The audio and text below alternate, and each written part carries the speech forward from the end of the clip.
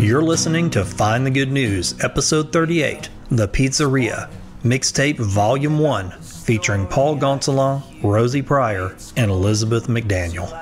This episode of Find the Good News is sponsored by Parker Brand Creative Services, a branding agency that thinks sideways, pushes forward, and gets your brand up. Check out our work at parkerbrandup.com. Well, this is the episode that I've been talking about, the first Find the Good News mixtape. I had a lot of fun putting this episode together. It's a fun concept, and I'm really thankful for Paul, Rosie, and Elizabeth.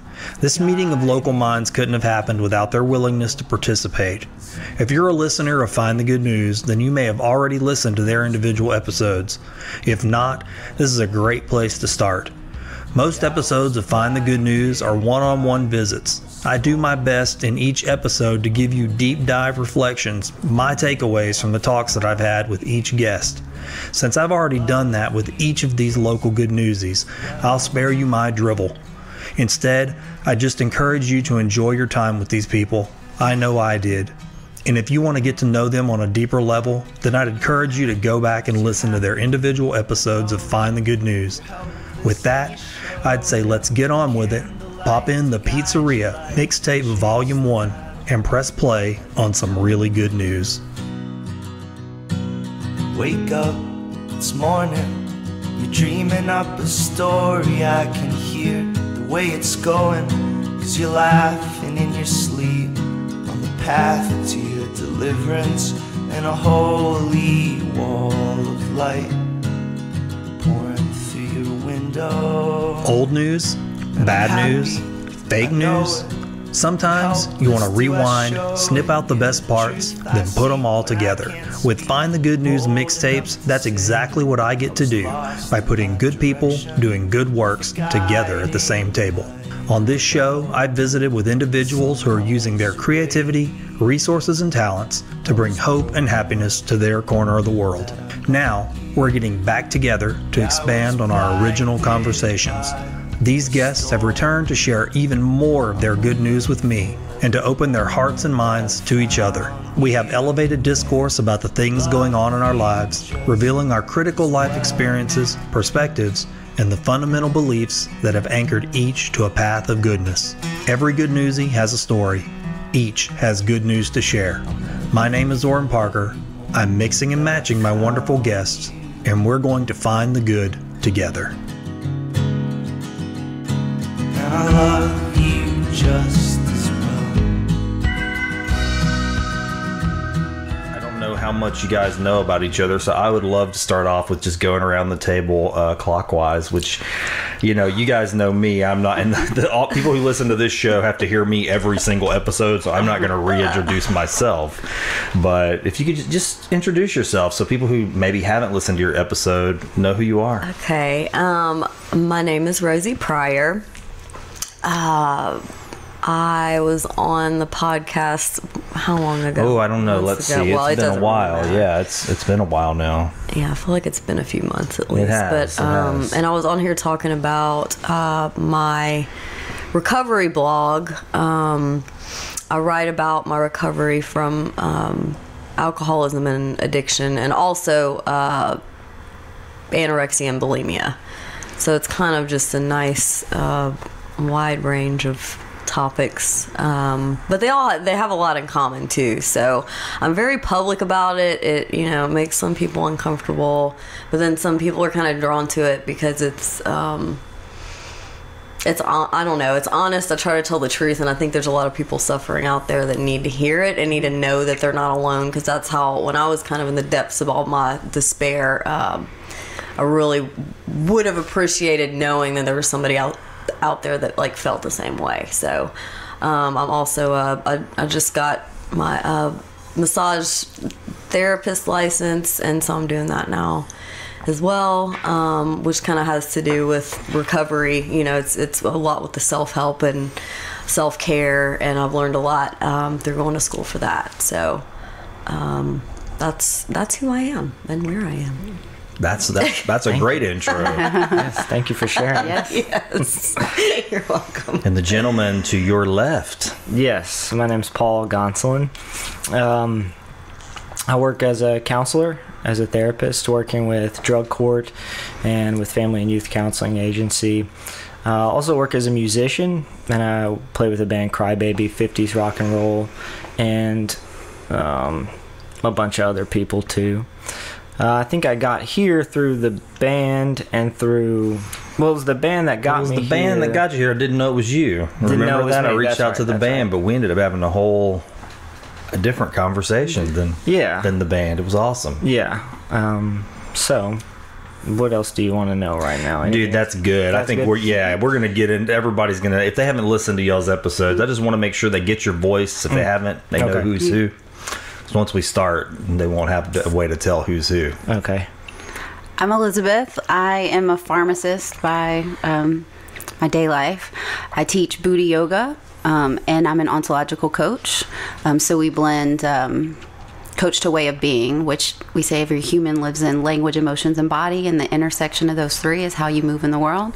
And if you have a breakdown that's happening in your world, it's in relation to those three and how they intersect. So that's a new venture I'm taking on. Yeah, I'm excited. That last time I know we talked about, it was similar to Paul. I contacted you because I saw Buddha yoga, but when you got here, you ended up talking a lot about ontology, and I didn't know anything about it. So it was interesting. The reason I'm doing these mixtapes is because, one, I had asked the people that listen to the show, which right now is kind of around the 10,000 listeners mark, which is really quite a lot for a local show. And that's pooling together a variety of different sources, but that's where we're hanging at, and I'm happy with that. I'm actually surprised a little bit, but so I kind of polled the listeners, which didn't go as well as I thought. People aren't responding to polls like I thought. I was like, I'm not getting enough feedback. So I took a new approach after I didn't get the feedback that I thought I was going to get, and I said, okay, maybe this is just a happy accident. I'm going to just go listen to these episodes again and see if I can find common threads, because that seemed to keep coming up in the shows, calling it the golden thread that's sort of seeming one guest to the other. When I would listen to your 3 episodes particularly, I just kept feeling like there was some kind of common heartbeat going on in there. And so I thought, well, maybe that's the way we do this. Maybe that's the way we do the mixtapes, is we go back and we do the greatest hits, but I try to find those 3 guests that kind of are the same yet different, and so we can challenge each other and learn some new things, and maybe the listeners can as well. I don't know if I talked to you two, and I know I told Paul what the premise of this is going to be is a little different, because it's like, well, where do you go? Because with each of you, I go, okay, well, I don't know you very well. I want to dig into you. But we've kind of already done that. So what I thought would be interesting is if I did a little homework on just the episodes, and in the spirit of it being a mixtape, when you're back in the day, you would take songs and you go what's the best songs I want to put together, right, on one tape. So what I did is I went back through all of your episodes and I pulled out 3 things that each of you said in your episode, and then I thought we could play it and we'd all listen to it. All right. And the audience can listen to it too, and then we'll have a discussion about what you said and just see where that goes. I mean, this is brand new. You guys are the first ones. I hope to do many of these, but I don't know. I think that would be pretty interesting. It'd be fun for sure. Nothing sensational. Just letting you know, there's no sabotage here. It's nothing. If you said it. So I say we just jump right in. Let's get it going, and we'll go in order. I think that's how I have it cut together. I put it in the order of who appeared first, and let's just see what happens.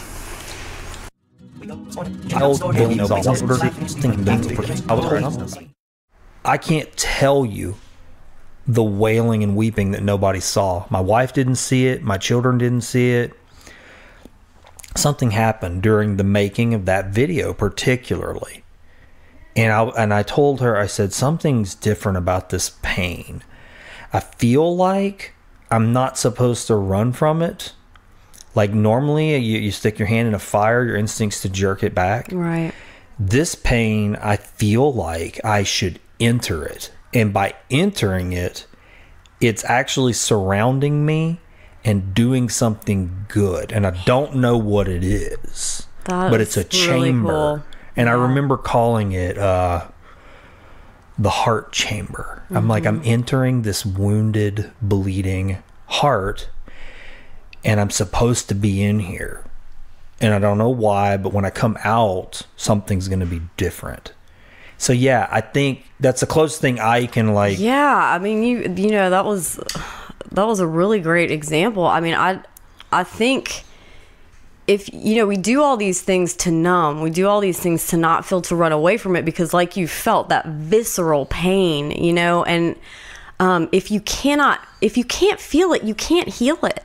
Yeah. So you Right have on. to, you know, you have to, and I didn't make that up. I got Well, that still, fun. it's pretty. But, pretty you know, well. I mean, it's not original, but you have to, and I only say that because I ran from it my whole life, you know, and it was only when I got on the other side of that and embraced a life that I always knew that was mapped out for me. I always knew I was an addict, like I said, but when I got on the other side of that and finally surrendered, like you surrendered, you know, you can actually start to heal, you know, Right. you can actually start to see, and you know, you crack your heart open, but it just makes more room to grow. Like, you know, it just makes more room to embrace other people and, you know, be compassionate and empathetic. So it seems like a horrible thing to be in at the time, but you have to do that to move forward and up. You know, other people be better. It's all good time. Do that work. Okay. So that's interesting. Mm-hmm. And, you know, Paul and I talked about some of that related to that when he and I had our conversation. Mm-hmm. Yeah. So, I mean, I guess if I'll just jump in, it seems like, and I listened to this, but it's been a while, but it seems like you're talking about your pain and kind of the value of going into it and what that means. Is that kind of what was going on in that moment? Exactly. Yeah. Mm-hmm. Mm-hmm. So, and as I was listening to you speak, it's like, I went into this place and it almost felt like a sacred thing. Yeah. That's what I like to think about. Yeah, This I think old that's kind right. of pain is like, I run from it, but once I'm in there, it's a little bit like, oh, this is a very meaningful and a sacred thing. For me, that means nothing holy or religious, but just that, oh, this is a very special place where something is about to happen. And once this happens, if I can let it, I will be a different person on the other side of this, and maybe one that I've been waiting to become for a while. Man, that's pretty eloquently said. Yeah.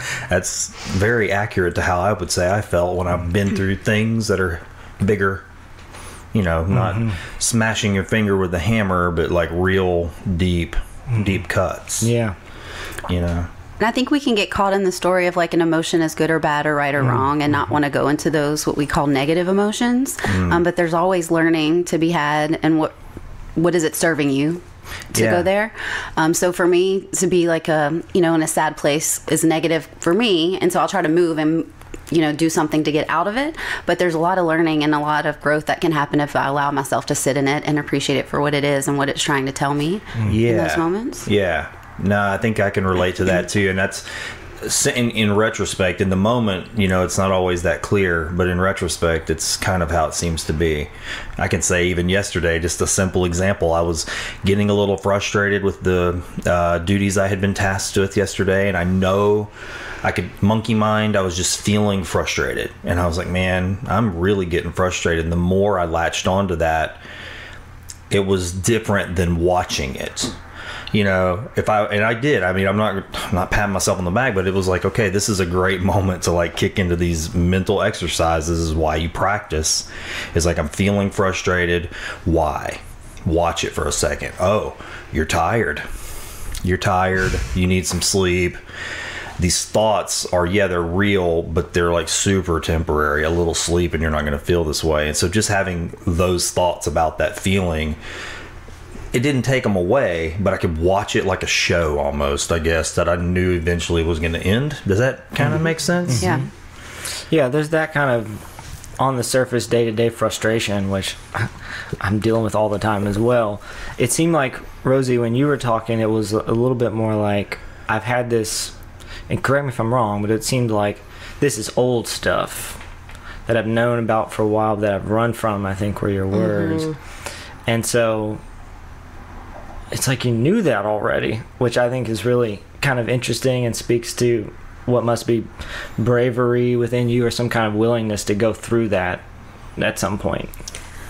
Well, is that what you were talking about, or was it different? I think that as far as pain goes, it's just, I think it's frustrating, or it was for me, to think that all this pain was just kind of for naught, you know, that it was for nothing, that it's just like, why, and for years and years and years.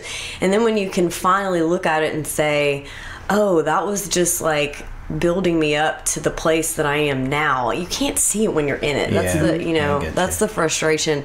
I'm like kind of in my head right now, because for the past 2 days, I've just been like really low, you know, like really low, and I cannot, and I'm like, but I'm doing all the right stuff, but you know, like, I don't drink anymore, I don't do drugs, like, I shouldn't be feeling this, why is it not working? And so I've just been really frustrated, and I'm like, what can I do? I can't drink. I can't take a pill. Okay, all I can do is coffee and like go for a run. And sometimes that doesn't do it, you know? So it's almost like, even like listening to my words and your words that were just said to me again. It's like I needed to hear that, you know, because look at, like, just stop and look at it again. Stop running, because that doesn't, even no matter what it is, like, that doesn't, it doesn't work.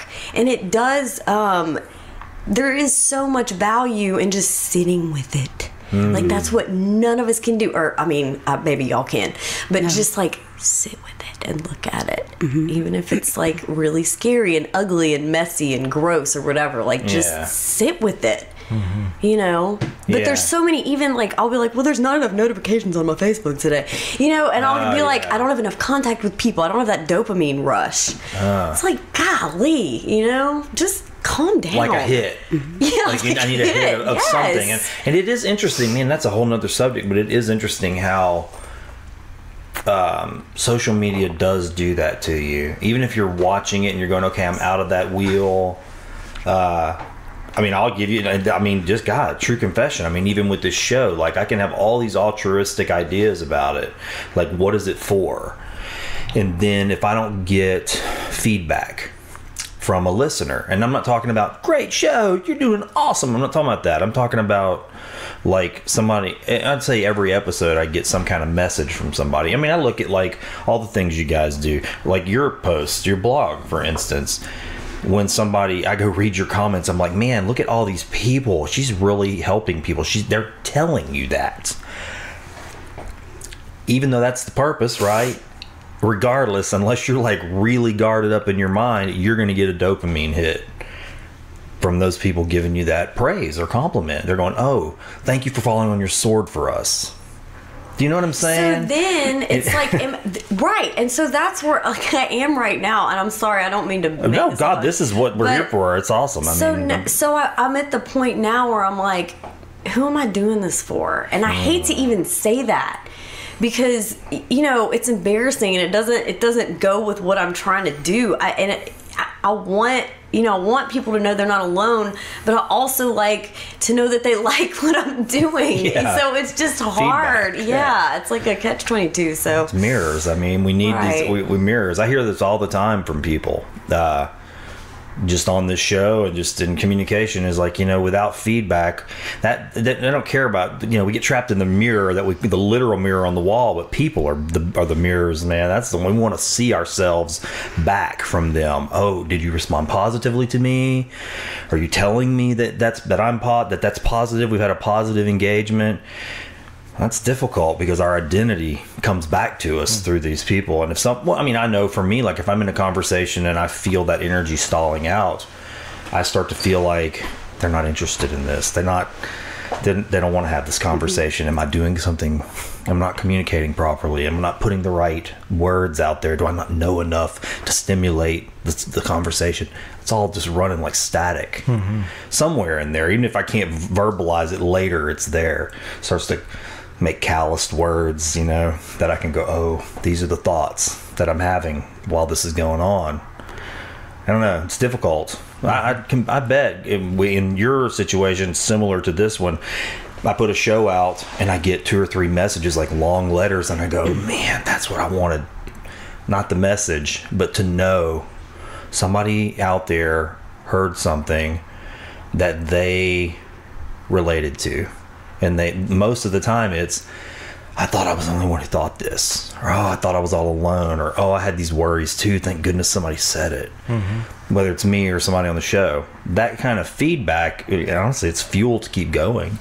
But when I don't get that fuel, I get the same sort of feelings, and it's weird. It's social, because without social media, that doesn't happen. You don't get that feedback. There's no platform for it, unless somebody's going to actually lick a stamp and send you a letter or call you.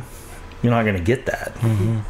But that's kind of why I feel like, like counseling and therapy and all that stuff, when you actually have contact with somebody, to me it lasts longer. Like the feeling of the connection that you actually have with like the face-to-face person, to me, I don't know, I feel like that leaves more of an imprint. And I like when I go to my outpatient therapy, 3 nights a week or whatever, I see the people there, I kind of vibe off their energy, and I leave feeling like like on fire, whatever, at 9 o'clock at night. And I call my husband and I'm like, hey, Yeah. It's like, oh, you're so annoying right now, like I'm just trying to sleep, like what is wrong with you? I'm like, I just hung out with the coolest people. So I think there's something about face-to-face that we lose in the button clicking and all that stuff. No, I agree. I think so too. Even reading.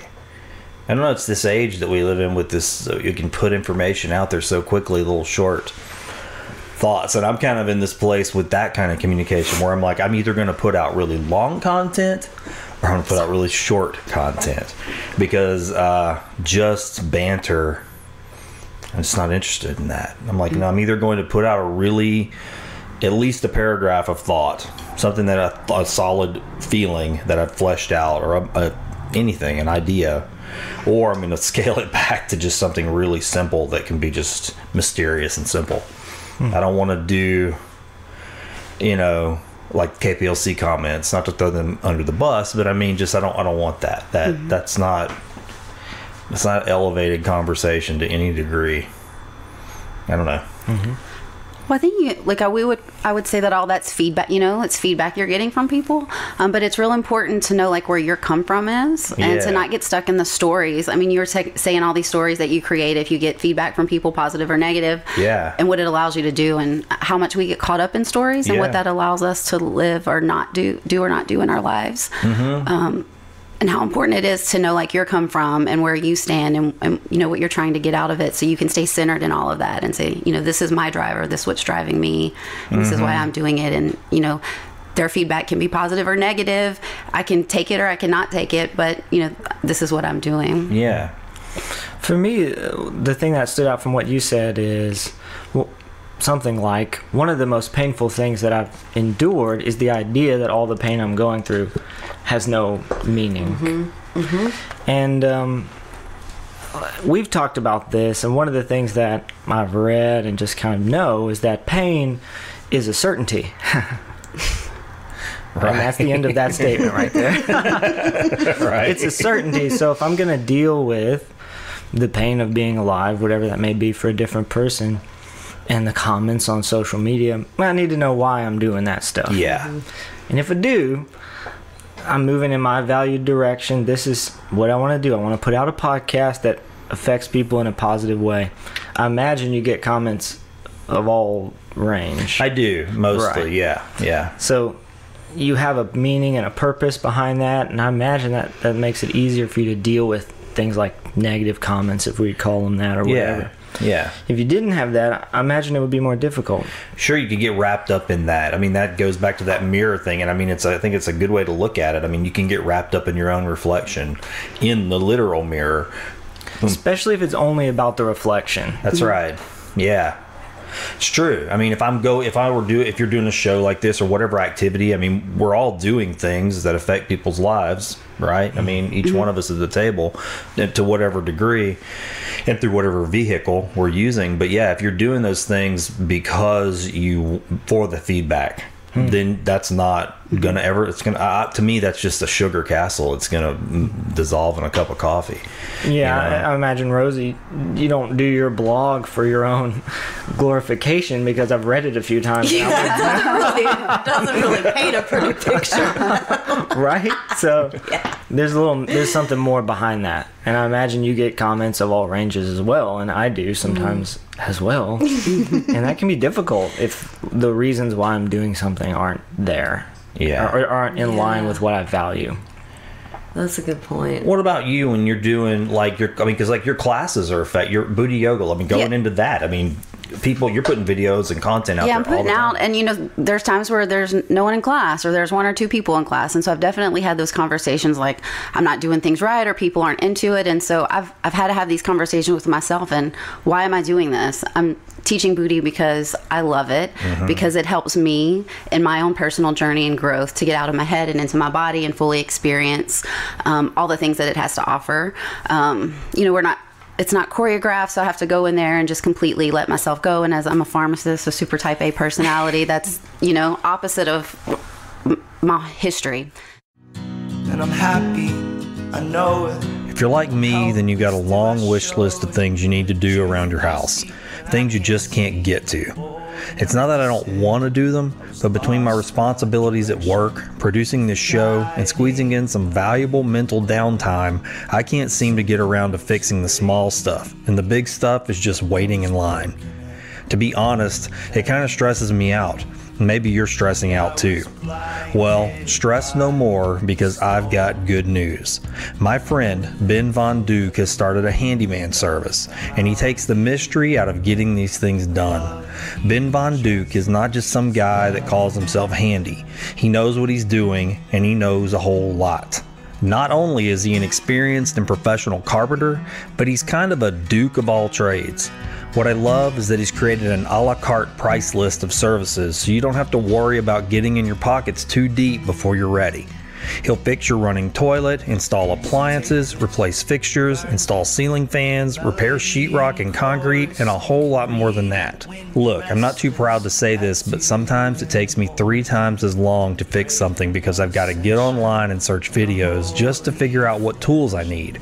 Then I have to go buy the tools that I don't have, and then sort of come home and do the job. I don't have to do that anymore because Ben Von Duke will do it and do it better. On top of all that, he's just a good person, someone you can trust. He's honest, he's kind, and those are things that I value highly, and I bet you do too.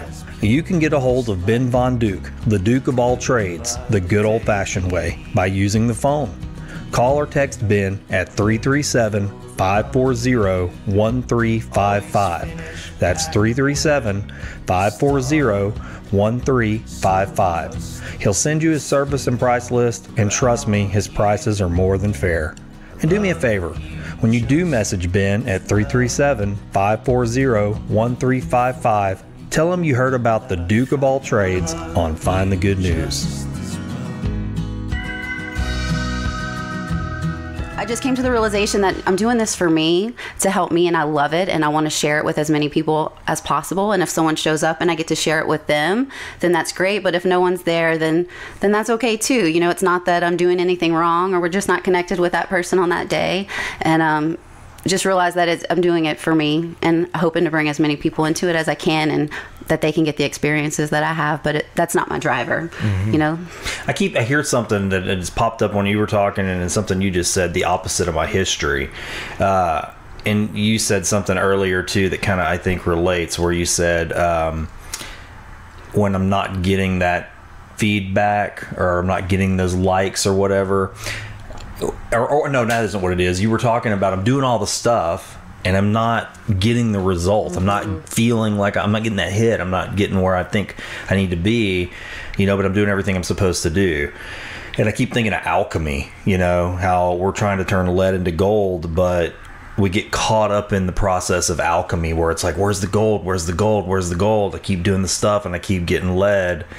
And it's like chasing after the shiny thing, and I also wonder about the opposite of your history. I don't know, that to me just I think's kind of fascinating, because I think we could all hear that at some point in our life where people that you've known for maybe a large chunk of your life, they engage with you a certain way, they're used to seeing you a certain way, they're used to you speaking a certain way, and then if you have a change in your life and you start dialing things in differently because you're going, oh wait, I think I'm starting to see my true face finally after a long time. I want to show that face to people. I don't want to keep showing people this other face that they're used to, this identity that Oran Parker graphics designer, Oran Parker brand, Oran Parker guy behind the video camera. So many people only know me as that person. Mm-hmm.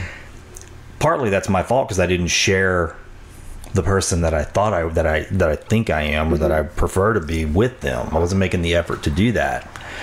But when I engage with them, it's strange because I have to I don't know, I'm kind of going off here, but it's like that identity almost wants to come back on, and like, okay, now this person knows you as, copywriter, marketing plan, design. So that's where we're going into. You need to put on this kind of face right now, right? Because that comforts them. That's what their engagement with you is. But there's this other me who's wearing a barrel with a tin cup going, alms for the poor, and I got birds in my hat, and I'm going, there's this me that's a little more who I know I really am, but I'm still wearing that identity suit when I go in there because it comforts them. Is that my own fault, I guess is what I'm saying, is I'm going, I've got this other history, but this person I really am is sort of the opposite of the history that everybody knows. And I guess this show's kind of that way. It's like, hey, I'm finally showing this side, right? I'm putting it out there. But these engagements still exist out in the world because not everybody's listening to the show. I don't know. I guess that's a little bit of a struggle. Do anybody ever struggle with anything like that, where you have old engagements or old relationships that they haven't taken the time, or you haven't put the effort into putting that out there? That's like the opposite of your history. Mm-hmm. Who's going first? Oh man, I sure didn't put that out there too eloquently. Oh my gosh! I mean, here's a strange experience that I have meeting up with someone who sees me. Seeing myself through someone else's eyes who knew me when I was in high school, for example. Oh yeah, okay. And they haven't known me since.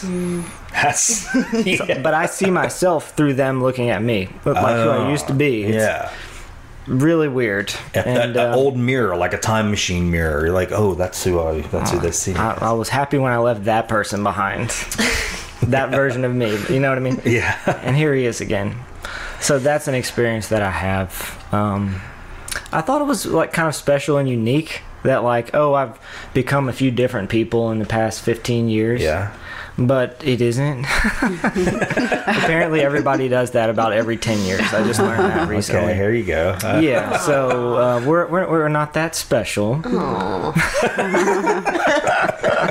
But we do have the information, so that's nice.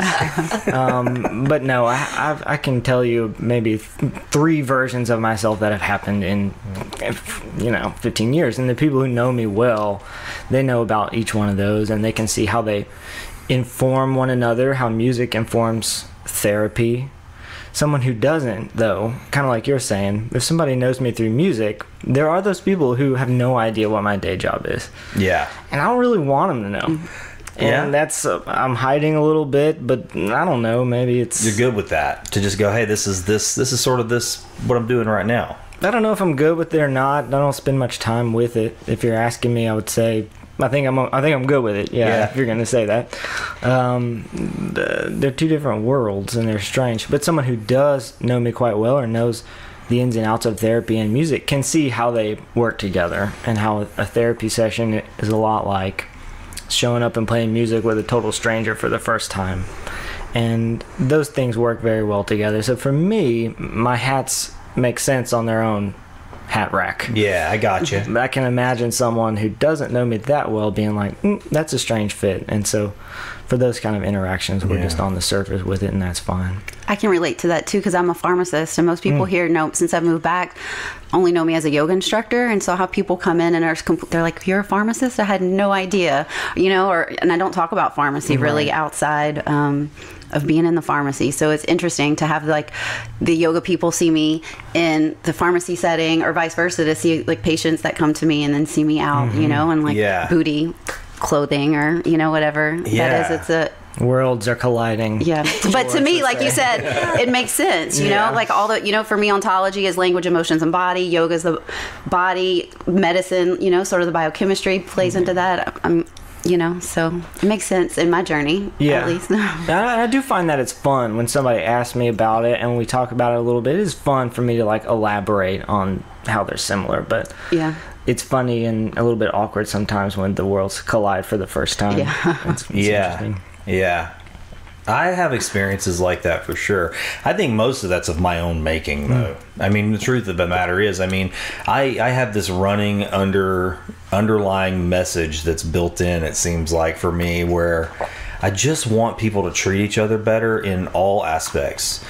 It just immediately, and that's me wanting the world to be fair, I think, and I know it's not. I'm not a fool in that regard, but I just go, when I'm in a meeting where I've got on the advertising hat, and someone's being cruel or just unkind, I have a very difficult time, because the real, I'm going to call it the real, quotey fingers me, whatever that means, is underneath that veneer, that advertising hat, going, wanting to like come out and go, put a hand on that person and just go, we don't have to talk like this. We don't have to do this to each other. I know we're in a marketing meeting, and I know this is what everything's saying to do.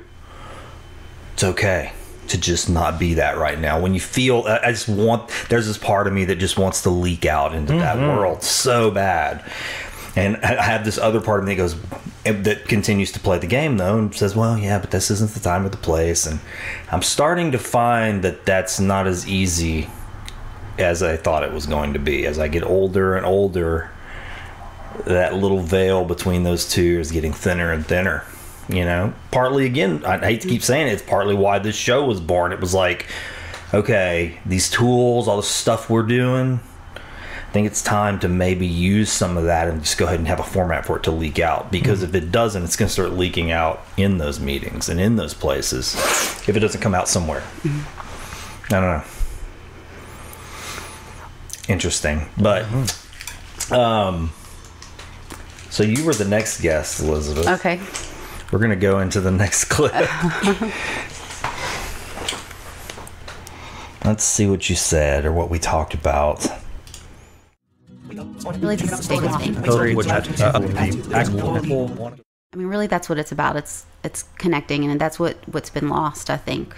Yeah, no, I totally agree. I think that what you're doing with that, and other people are doing really in the community, is exactly what I'm looking for.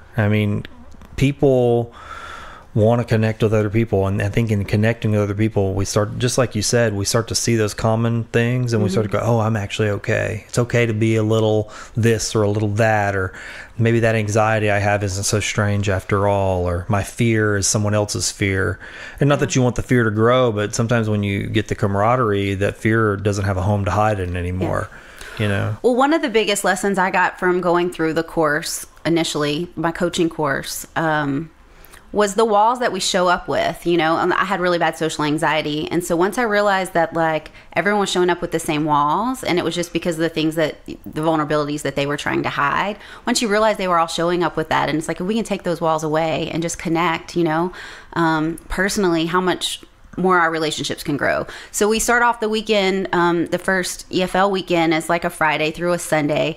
And one of the first things they have us do is stand face to face with someone you've never met, like face to face. And it's the most uncomfortable thing. And you step by the end of the weekend, you're doing the same thing and giving everyone hugs and not feeling uncomfortable at all. Yeah. And the only difference that happened between Friday and Sunday was conversation. That's the only thing. There's nothing more than that. And so if you can just take that approach with people and just realize we're the same person, I just want to get to know you. I'm not going to try and put up any fake layers or walls of what I think you want to see or what I think I'm supposed to look like. If I just know who I am and can be from that space and can connect with you from your space, then beautiful thing. This is one of my years. Think what I like.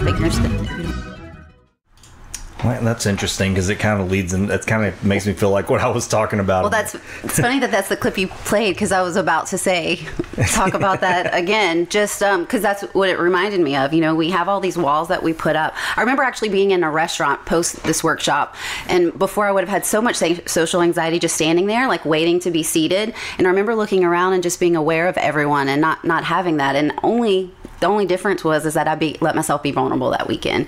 And so it realizing that everyone's showing up with some walls or some story or some standard, like you were saying that I should be this way because they perceive me this way. That's some standard that you have that you think that you should live up to. If you can take that away and just be who you authentically are, and we could all show up that way, we could just connect so much easier. Yeah. It's easier said than done, though. It is. We say things, we always say, it's simple, not easy. It takes lots of practice. Yeah. No way have I perfected any of these things. I'm a work in progress.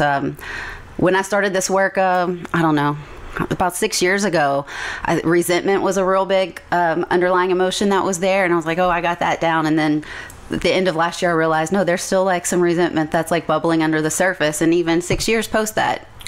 Yeah. Initial training. So it's always like working at it and just acknowledging it and observing what's going on and seeing where you're coming from. That's something I had struggled with for a long time because I still, I guess to some degree do, was when you said resentment, I thought, oh, gosh, all this stuff lit up in my head because people that I admire and teachings that I really try to follow and practices that I really do try to follow or use as like a ship to guide my life call you to forgive people and to really struggle with resentment and harboring ill feelings towards others.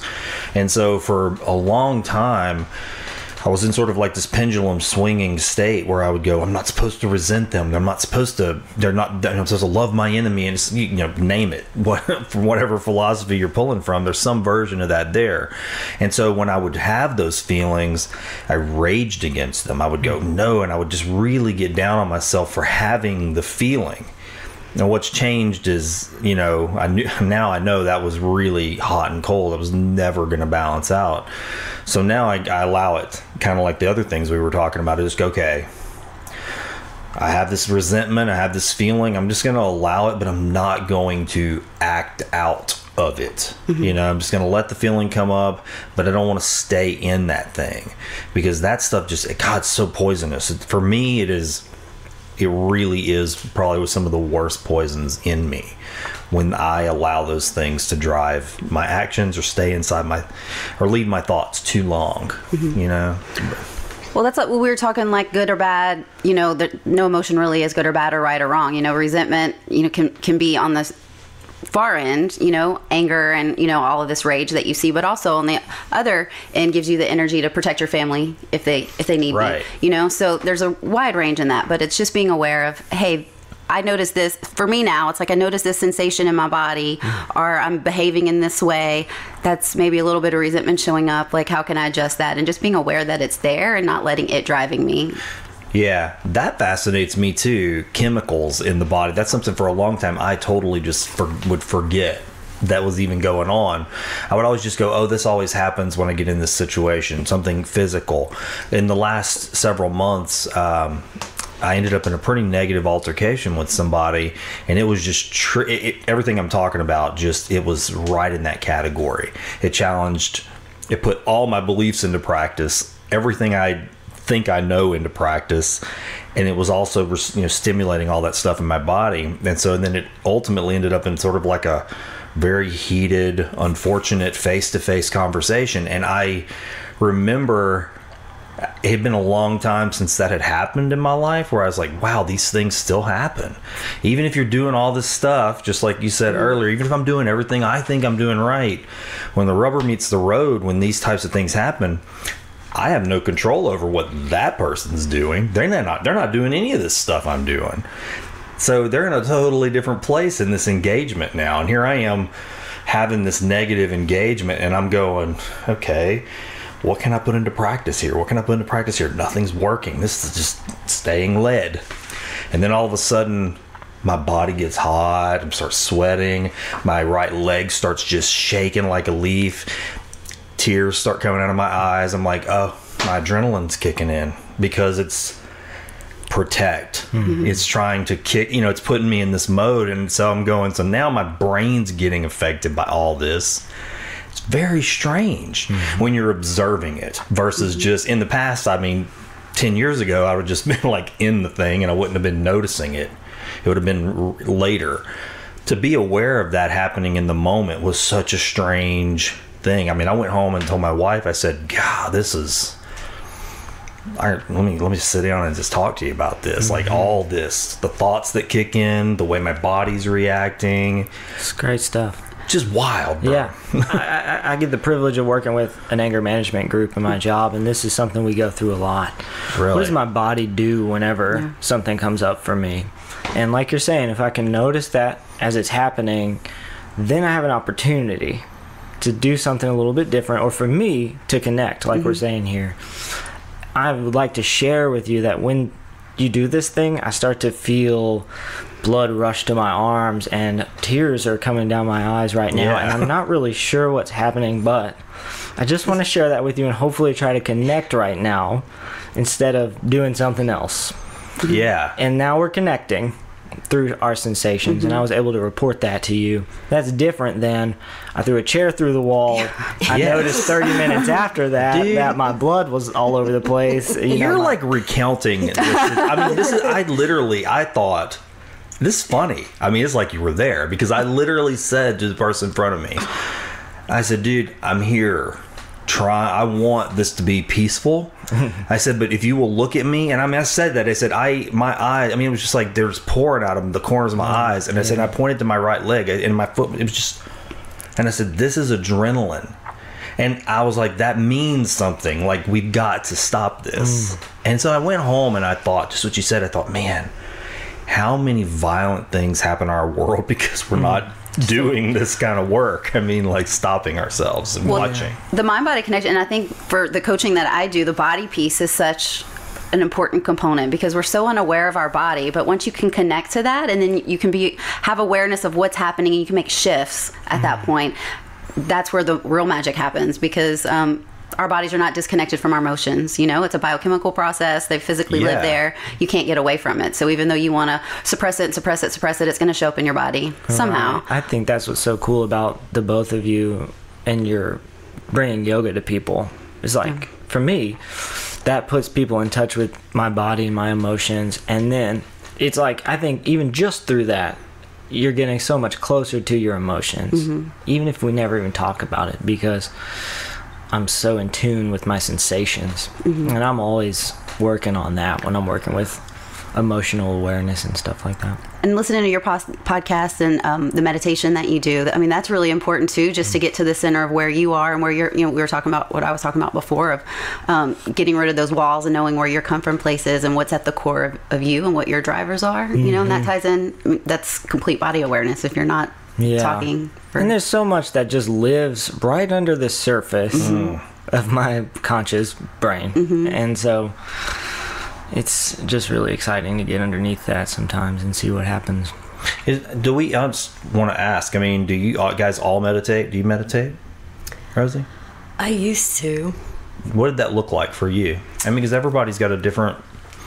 Well, it was kind of funny. Like, I went to yoga training in India, and it was kind of like a backwoods thing. I don't know if it was even on the map where we were, but it was like the cheapest thing I could find. And the lady gave us all, like, the trainer gave us all the specific mantras to us, and we were like, okay, this is sacred, it's a secret. And she's like, you can never share it with anyone else.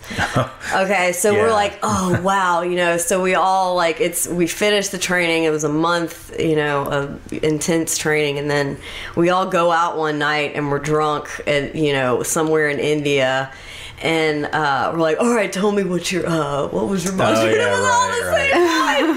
So I was like, what is this? I was kind of like ruined for it. I get it. Yeah, I've been involved with things like that too, where it was like it's secret whenever everybody has all these rules, and then all of a sudden a month later, after the retreat or whatever, you start hearing everybody's junk, and I'm like, well, this kind of breaks the rules of the retreat that we all held so sacred. It's disappointing. Take you out of it. But I've done like a transcendental meditation course before. It's hard, and I could come up with any excuse. If I didn't have kids, I'd find something else to, That's honest. But, but right now my kids, if I wake up, our house is so, to where everybody can hear in every room. If I wake up at 4 a.m, my daughter's going to be like, can I have some milk? Yeah. I'm just like, no. Yeah. They know you're awake. Yeah. So I'm not a very good person to ask about meditation. Well, no, but I mean, it's honest. I think you just said something that kind of hits with me. And y'all haven't heard this yet, but I talked about it on another podcast. I said, I try to build rituals for myself that I can touch easily, because I'd read somewhere, and I think it was in the Tibetan Book of Living and Dying, and he was saying, you don't bring meditation to your life, you bring your life to your meditation, to where it doesn't have to be like, this is how I meditate and I have to do this right here, right now, and if the circumstances aren't exactly right. Meditation is sort of a broad word, but if you're going to do it, make it to where it's something that can just like insert in different ways, sort of be malleable and flexible. So that's helped me, because I can relate a lot to what you're saying, because my son knows when I'm trying to have quiet time. Somehow, I don't know how he knows, but he does, and he's a kid, and so I try to make that the meditation. So if he comes out, I go outside in the mornings. I have this bowl of sand, and I've gotten to where what I do instead of lighting candles is I light an incense stick. And then I put it in the sand, and then I sit with that for a while with those thoughts, and then just let them go away. And if I have time to do that, that's great. But what's happened is he likes fire, and he knows that I'm out there doing that, and he's like, well, Dad's got those matches out there, I'm gonna come on out there. And he gets out there and he starts like, Dad, I want to light some incense for it. I got 10 incense sticks.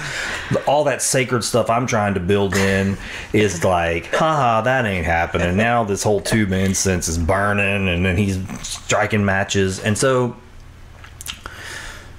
it blows the whole thing. That actually could become a source of great frustration if I let it. And so what I've tried to do is go, well, maybe this is the meditation. This is a great place to practice, is right here where I'm trying to make something Unless sacred. Unless your house catches on fire.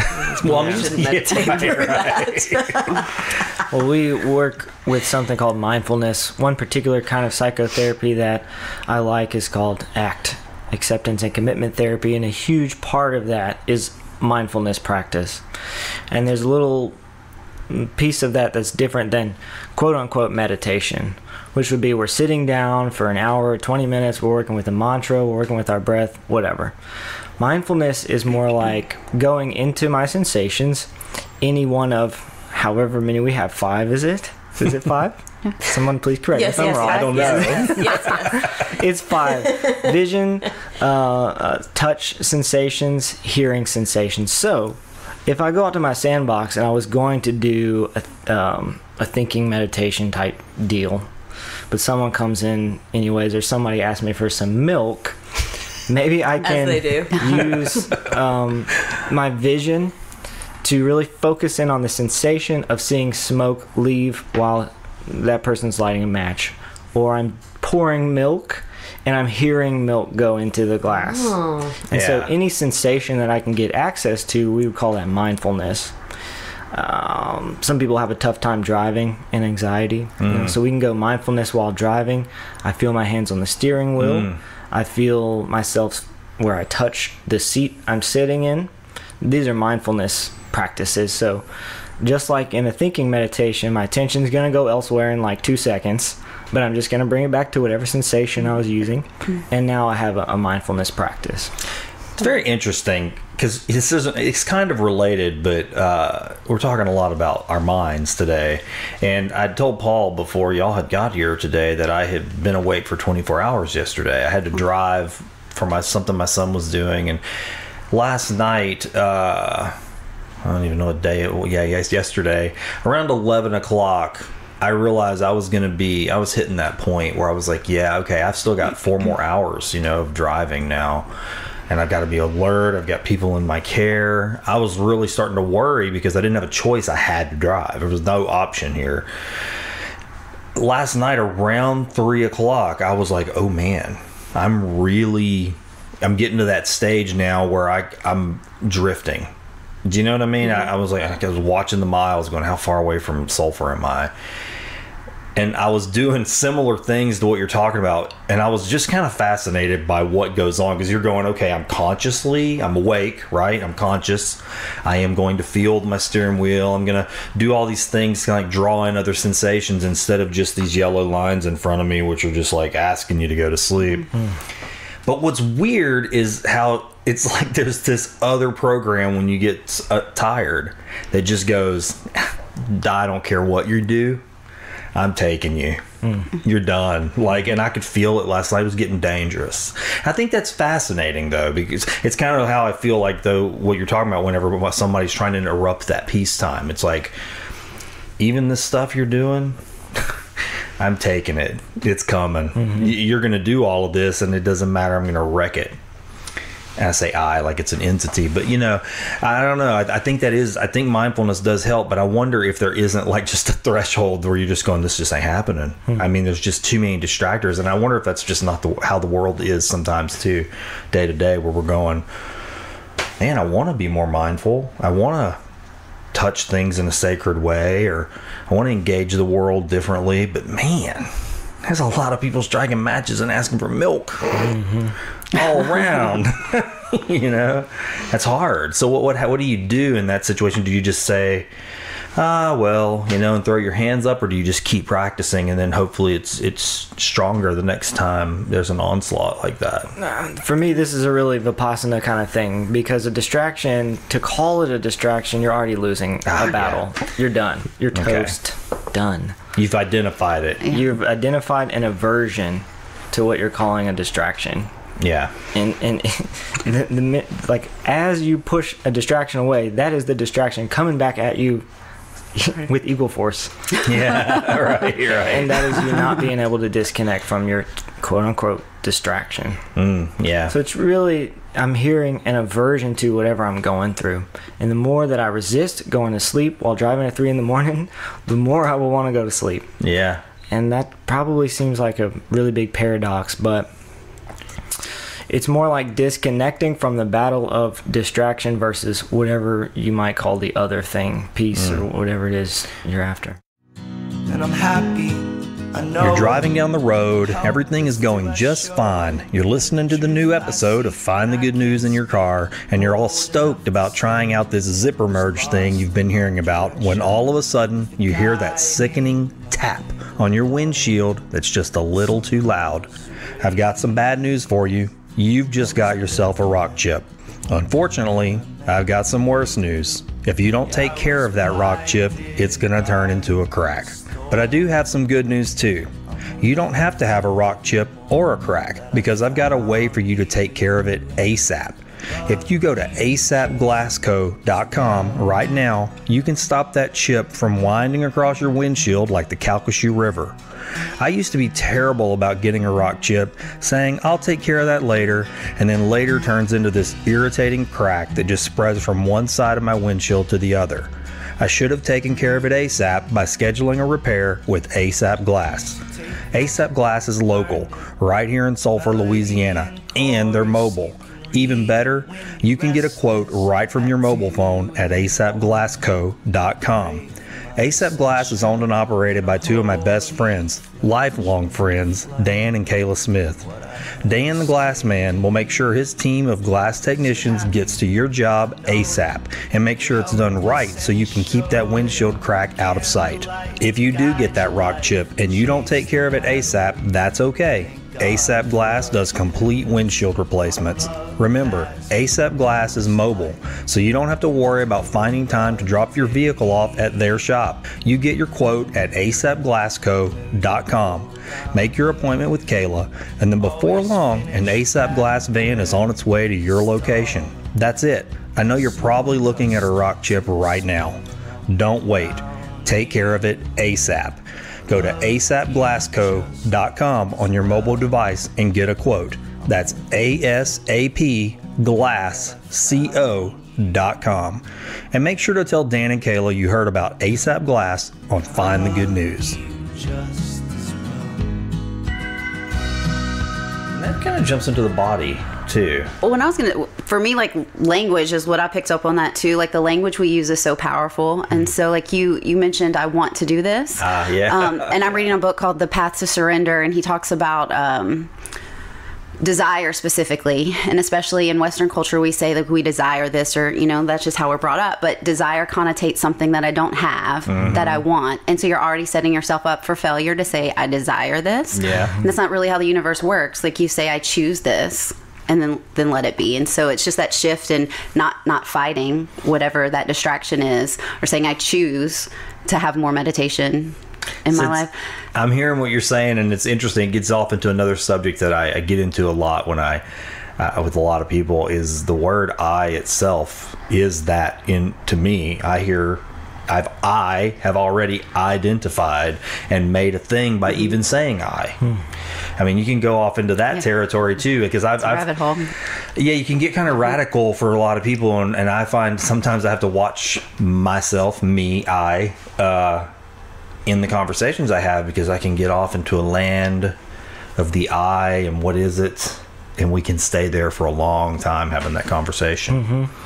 And I find it dangerous. I really do, because I have that conversation with myself a lot. I'm not in a destructive way, but I do find it fascinating. I mean, I'm reading right now The Other Shore by Thich Nhat Hanh. It's his Reflections on the Heart Sutra, which is a sutra that is uncomfortable for a lot of people, because it's about being and non-being, and about the components of things, and that all of the things that make up us are empty. And it uses the word emptiness a lot, and that word it makes a lot of people uncomfortable, because it says, well, then what matters? If everything's empty, then why do anything at all? Why does anything matter? Sort of nihilistic. And so he even mentions that in the book, that he said, the reason he wanted to do a new translation is because that word in Western culture comes across wrong a lot of times. It doesn't translate properly. It translates as emptiness. There's so much more to that word from, I guess, a Buddhist perspective. But I don't know, I'm fascinated by that, how to break apart these components and go, okay, well, what is the I? And one of the things that he says is, well, the I is an agreement. And I was like, okay, now I'm getting on board with this. When I say me and I say I, it's an agreement I've made that all of these things, my history, my family's history, all the things that's happened to me, the things I encounter every day, that have made the I, the me, the Oran that I see in the mirror, is something that I've agreed to call me. I own a car. I agree that all of these things I am this, but I shouldn't be caught in this identity and just say, well, no, I exist. I am me. I am. Okay? And I'm solid and unchanging. Are you? Right. Exactly. And it's like an agreement where you say these things. It's a handshake you're having with yourself. But in reality, if you start breaking it out, that starts to fall apart really quickly.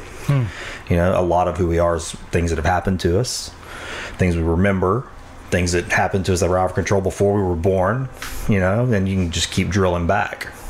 And I think that's pretty fascinating. Oh, yeah. Super fascinating. There's a movie with Will Smith in it. I think it's The Pursuit of Happiness, but there's this one line that sparked off a whole line of thinking for me. And they go into, maybe it's the wrong movie, but Will Smith is in a hospital bed.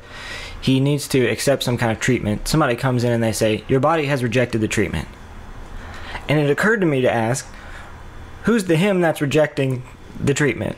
Oh, that's 7 pounds, I think. 7 pounds? Yeah. I've seen so if that my movie, body's rejecting a treatment, what part of me is it that's rejecting the treatment? Does that make any sense? Yeah. There's a me in there that isn't my body, is what that line suggests, which is really interesting. And at the bottom of a long meditation retreat is an experience where I cease to exist. And that's why I went there. And super fun. Super fun, but can be scary. Yeah. I think for some people, but for me it's just a blast, because at last I am free from all of these thoughts and all of these things that I've been wanting to be free from for a long time. It's nice. This reminds me of what you're talking about. Yeah. I mean, and I think it's kind of what you were saying there about having, I guess, a desire for something. You know, sometimes every time this is a problem because I say the word I, we all say the word I a lot. But I remember my speech teacher in high school, she would catch us and teach us to stop saying and if you did it, she was like, nope, start over. And you go, oh man, I got to start over again, because she was trying to break that habit of filling the space with these ums. And so even to this day, after this 25 years ago, I hear and when somebody's saying and dumb, it just comes out, you know, it's like a splinter, and I'm like, oh man, I wish I'd stop saying it. Now that's all I can hear. That's what's happened to me in the last several months since I started reading that Heart Sutra again and thinking about this. That word I, me, it's like it starts like echoing, and I'm like, man, even that becomes a problem, you know, because now I've got this, I've latched on to this thing, and now the idea of the I and the idea of me is now a thing, and I've made it a little object to pay attention to, and so it's become like a noise almost. So I guess it's almost like it's trying to break. It's trying to wash that out somewhere. I don't know. It's pretty wild stuff. It's fun. Yeah, it makes me think of in yoga, we have the koshas they talk about. And so you start the most external, you know, like your physical body and your breath body, your emotional body, your learning body. And at the core of that is the Ananda Maya, which is your bliss body, which is who you are at the core, you know. So it makes me think of that, getting rid of the I, the ego, like who you are at the base, which I think probably gets into your meditation as well. Getting rid of all those extra layers and who we are at the center. It's just, I wonder how dangerous it can be though if you don't have a way to balance that out, because I can see it. You can get, so like in Buddhi, one of our core beliefs is that you can only be as spiritual as you are grounded. So like you can get caught up in these sort of ideas and living up here, but we also are humans living on the earth right now, and how does that serve you in this moment? So making sure that you have ways to bring you back to that's important. I think that was what was important to me, is to seeing it as an agreement that I have to make, you know. And I go, well, it's an agreement that I'm gonna make so I can stay grounded. The agreement grounds you. I guess that was partly why that's your touching the earth moment, right, where you go, well, but there is an I. It is just made up of a lot of things, and that's okay. That's the agreement, that I understand it as such. I don't need to get caught up in my own identity too much. I don't know. For me, I think it's good. I think it's healthy. It helps me see other beings the same way, and not other beings as empty, but other beings as the same, as made up of things, you know. I like the agreement part, because I hear responsibility and I hear empowerment, in the sense that if it's an agreement, I have the option at any time to disregard this agreement and to choose a new one. Right. And I like the sound of that. same side of that coin is, if this is an agreement, I'm responsible for living in this miserable agreement. Right. That's a lot of power and responsibility put squarely on someone's shoulders. Yeah. I like the, for me, I like to be able to dip into that and then be able to pull back. You know, like if I go for a long walk, you know, and I'd say all the circumstances are right, you know, whatever that means. The weather feels good. There's sun on my skin, wind blowing. I mean, and I can just get into that space where that eye starts to dissolve a little bit. That's a wonderful feeling. It's like you feel connected to other things and to your life and to existence and just the whole sort of universe, I guess. You know, you're like, wow, really start contemplating like how things arose into this point where there's conscious beings, and I think that's a beautiful thing. Heart sort of begins to open up. You can stop your brain long enough, you can get that. Yeah. And that's a wonderful, wonderful place to be. Maintaining some residue from that when you get out in the world where you really do have to be an I, because Monday morning I have to be the I. Monday morning I'm going to have the I that is Oran's going to have 50 emails to deal with, and there's going to be people that want to talk to the I that is Oran, you know. And so being able to know at least that, well, yeah, I can do this, but this isn't all of it. That gets way back to what I said at the beginning about going into those meetings. That's helps, you know, to where I can go, well, this isn't all of it. This is just a task that the I must do. And I don't know, that almost creates dualism, I guess, right there too. But it's a way for me, at least, to have moments where I know I can go back and touch that place. Man, we're off. We're off. It's great. We're all, you have to have a job, you have to, pay the bills, all those things, but it's like about the quality of the quality of the experience that happens while you're there. So you can be aware of that. Isn't that interesting? I'm having this thought about the eye and all these things, but I'm also here being present in this task because it's part of my life, Yeah. I got to take out the garbage at some point. Yeah. Yeah, right. Yeah. Yeah. And I think what you said about the mindful meditation, that's when that comes into play. Yeah. It's just being aware throughout the day when you can. I'm not shooting for perfection. Yeah. And going easy on yourself. And Sure. Yeah. It's really helpful for me to remember when I'm working with someone or myself with my mindfulness practice or meditation. I like to remember there's people, who dedicate their life to this, and they still don't do it right all the time, and they never ever will. That is not what we're doing. yeah. That's right. That's helpful. That's funny. I was thinking about that the other day because I was kind of getting, quotey fingers schooled by somebody about something that I do that they didn't agree with in my religious quotey fingers practices. And I said, and I kind of got a little miffed about it. And I said, well, I don't want, this is the type of conversation I want to have. I said, but just to challenge back, it said something similar. I said, there are people who have devoted their lives to this. Started naming off a few. I said, you're just like me. You're just some guy who went to a retreat, and maybe read some books, and you're just doing the best you can out here. I'm sorry, but there's just not a lot of weight in this rebuttal. Yeah. I mean, if you were, a high priest from some order, or you're some beggar monk that's devoted your whole life to this, I might take this seriously, but I just can't. You're just like me trying to find your way That out sounds here. good. That sounds honest. I mean, I was like, I'm not mad at you, but I'm just not even going to have, we're not going to debate because neither you and I are eventually going to hit a limit to what we know, and we're going to have to go get an expert involved if we're going to keep going because it's just not going anywhere. But thank you for that information. But thanks for telling me that you think what I'm doing ain't right. Yeah. I'll wait for the Dalai Lama or somebody else to tell me, and they're not going to do that because they're too busy. So, it was that kind of thing. That does happen a lot. Do you guys ever meet anything like that out in the world where, you do engage with people and it's like, I don't know about that. I don't know what you're doing, if that's, if you're hurting people or helping people. I don't know. I feel like I've been on such a kind of personal quest to figure out how I've been hurting people, like I've been kind of wrapped up in that. And one of the great things about AA in general, and I kind of wish everybody had this as like a template to live by. I just think it's the coolest thing, but it's just to so every situation, if somebody upsets you or you have a reaction and where you react and you don't respond, you react and you get, and anger usually for me comes from fear. It always stems from fear. If you look at that and you take it to a place where you're looking at yourself, because you can't control the other person, like we were saying, like you take it and you're like, how is this about me?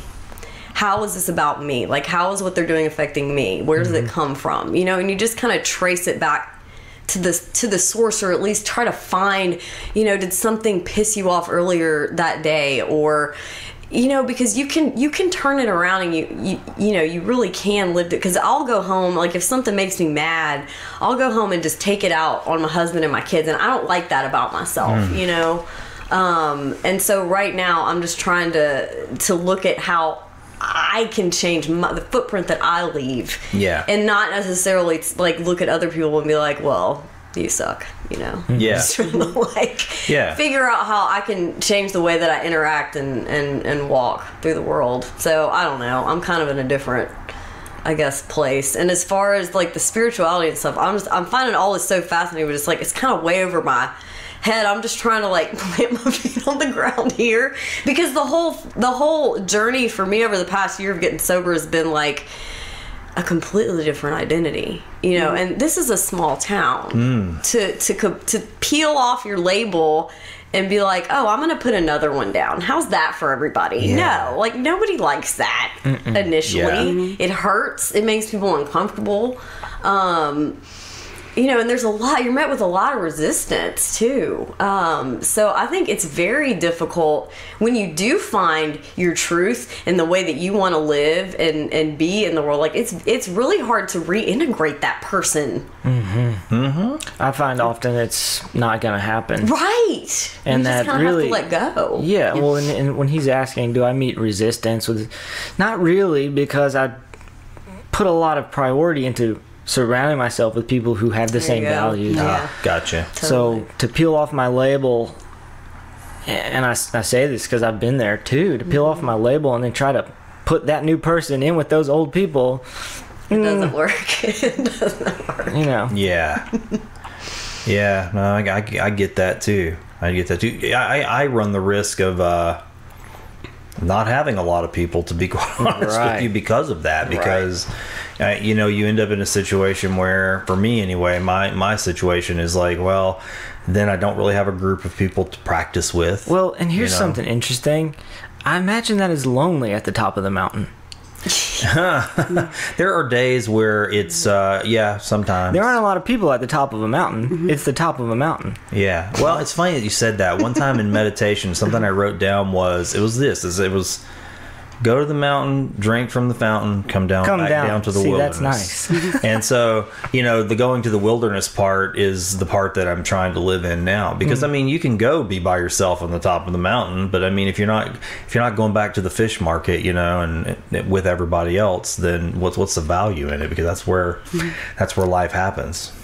I think too, just having an understanding that everyone acts from their own history and culture and beliefs and things that shape them, and that any action someone's doing is not necessarily about you, it's about them. And so staying grounded in your place and having compassion for them for where they are and what's going on with them, and can help you not be triggered as much by totally. That's exactly right. I mean, a lot of times that's kind of where I end up, is like, we don't have to have this conversation. I mean, we don't not you know, we can just be nice to each other and just keep it there and just be generally kind. But the world has changed a little bit. I mean, we do live in an interesting age where there's a lot of polarized viewpoints. There's a lot of aggression, and everybody has an opportunity to sort of put anybody on blast too. So it's a different kind of world in that regard.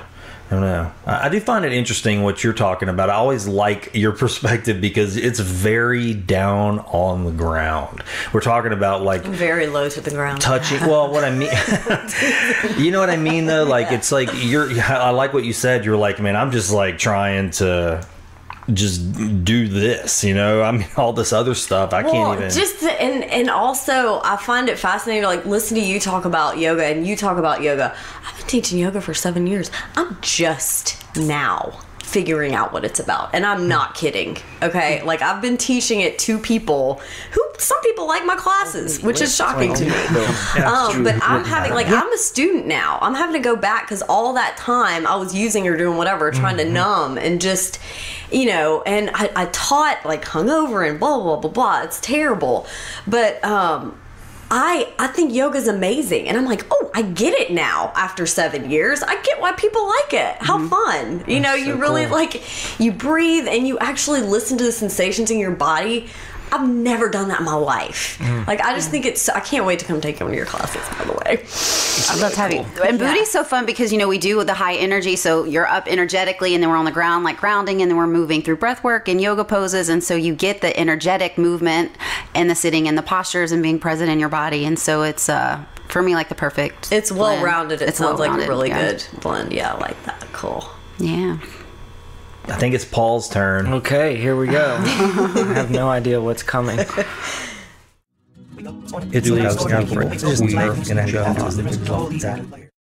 like the duality of, like, I've said this before on here, I love people, but I'm afraid of people.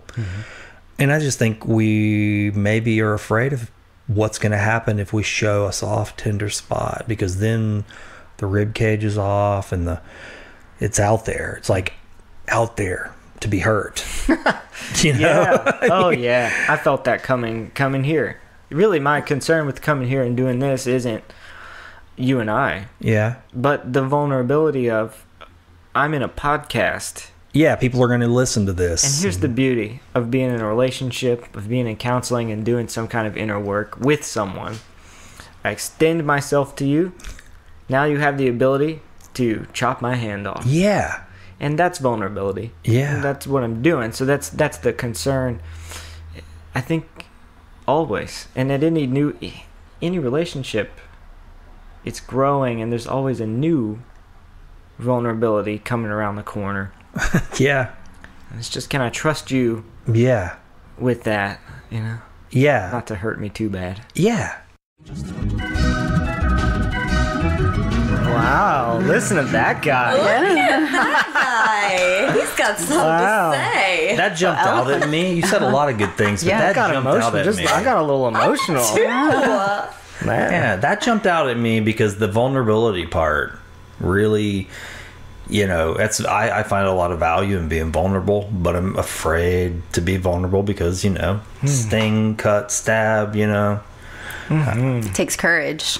Courage. And isn't it weird how great it feels to get vulnerable with someone after it's done? Isn't it weird? That at first your brain is like, do not do this ever again. Maybe it's not everyone's brain, but my brain does that. Don't go there. Don't say that thing. But when I decide to say it and I start saying it to you, I'm already feeling great. I'm listening to that guy talk. I'm like, man, he's feeling good right there. Right? Yeah. We were having a moment that maybe their listeners don't even get, but like you and I were having a moment there. And that feels good. So it takes practice to learn how good that feels. Because at first, to trust it. To trust it. It's going to feel good. Because usually, it's like I did this once before long ago, and I made a promise to myself back then that I would never allow myself to get hurt like that ever again. I think I relate to that. That keeps us locked up, and that keeps our connection from happening. Yeah. I wonder, that this is really more related to each of your experiences as coming on here individually. Did each of you kind of feel that way at first, like coming in here for the show? Because I'd never met either one. Completely. For me, it was really nerve-wracking. Vulnerable, I don't know what's this all about. Luckily I've had some practice at putting myself in, some positions. And so I've learned to just go with that fear and let it just be whatever it's going to be, and it works out fine. But it's still there, even. I don't know that it will ever go away. There's always going to be a fear with being vulnerable. But like what you said with practice, I think the more you do it and the more you allow yourself to be there, the better it feels, and the more likely you are to approach it again and to know that good things come from it. Yeah. Did you have that experience coming here? Yeah, I mean, I actually listening back to it, because I remember texting all my friends and being like, I'm so nervous, I'm going to be on this podcast.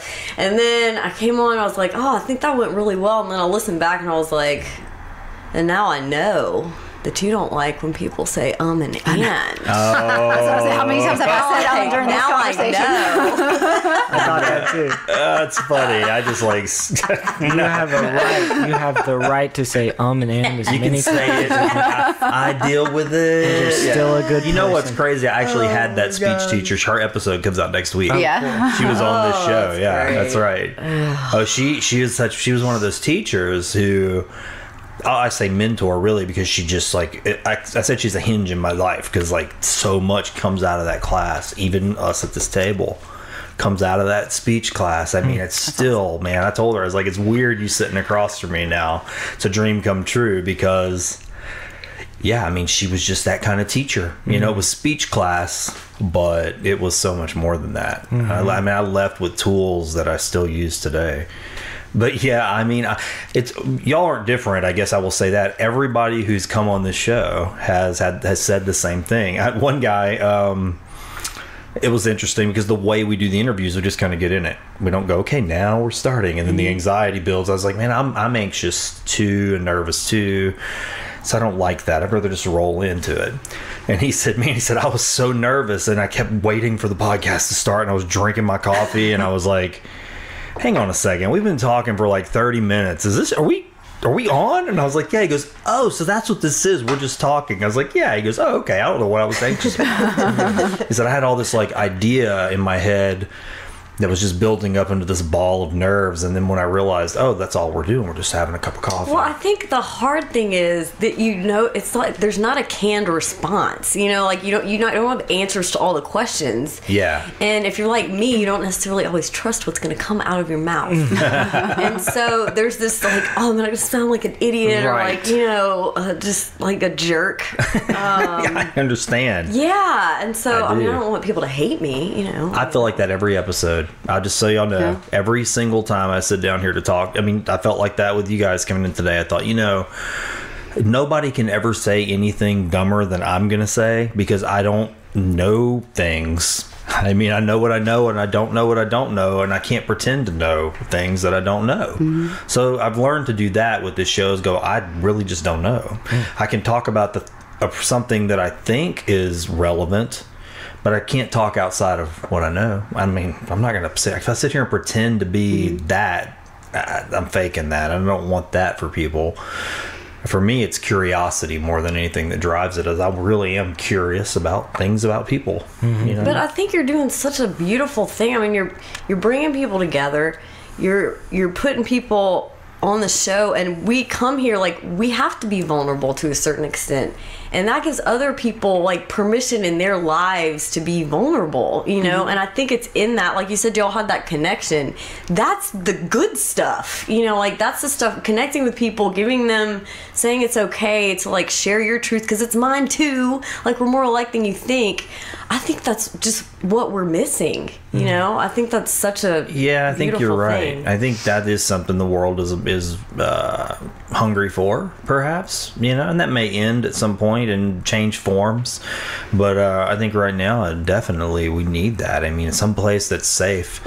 People want to feel safe. I really believe that too, that they want to feel safe. They want to feel like they're not alone. They don't want to feel like they're out on an island, or floating in outer space and isolated. So many people that I encounter are carrying everything around just inside their own chamber with them. It's just echoing and echoing, and they feel But so... then their Facebook pictures look so perfect. Oh, yeah. right. Yeah. I want to see like close-ups and like pimples and stuff. Yeah. I want to see like the bumpy. real. Yeah. There's this book that I got at a thrift store back in the 90s by Shogim Trungpa called The Mandala Principle, and I don't remember everything because he was a heavy thinker, but there was this one thing that he said that just it rung out from the whole book, and I've kept it in my mind ever since. The mandalas, how they clean the space, there's a whole ritual with it, and it takes so long to build, and it's this big sacred thing. And he said this, and I went, God, so shocking, but I get what he's saying. He was like, we need to learn to clean the floor where we're going to build the mandala with shit and piss. And I was like, wow, dude. I stopped right there and just thought about that for days. I didn't even read that book for days. I was like, man, he is saying something really powerful right there, that we have to be able to see the sacred in things that are not sacred at some point, or we're never going to find balance. If we're always chasing after a diamond or a jewel or some pristine state, A perfect life. Yeah, a perfect life, and he wasn't trying to be foul when he said it. I mean, in the tone with which he said it was like, look, I just need you. He said it very plainly in the book, and I was like, yeah, I do understand what he called it, the razor's edge.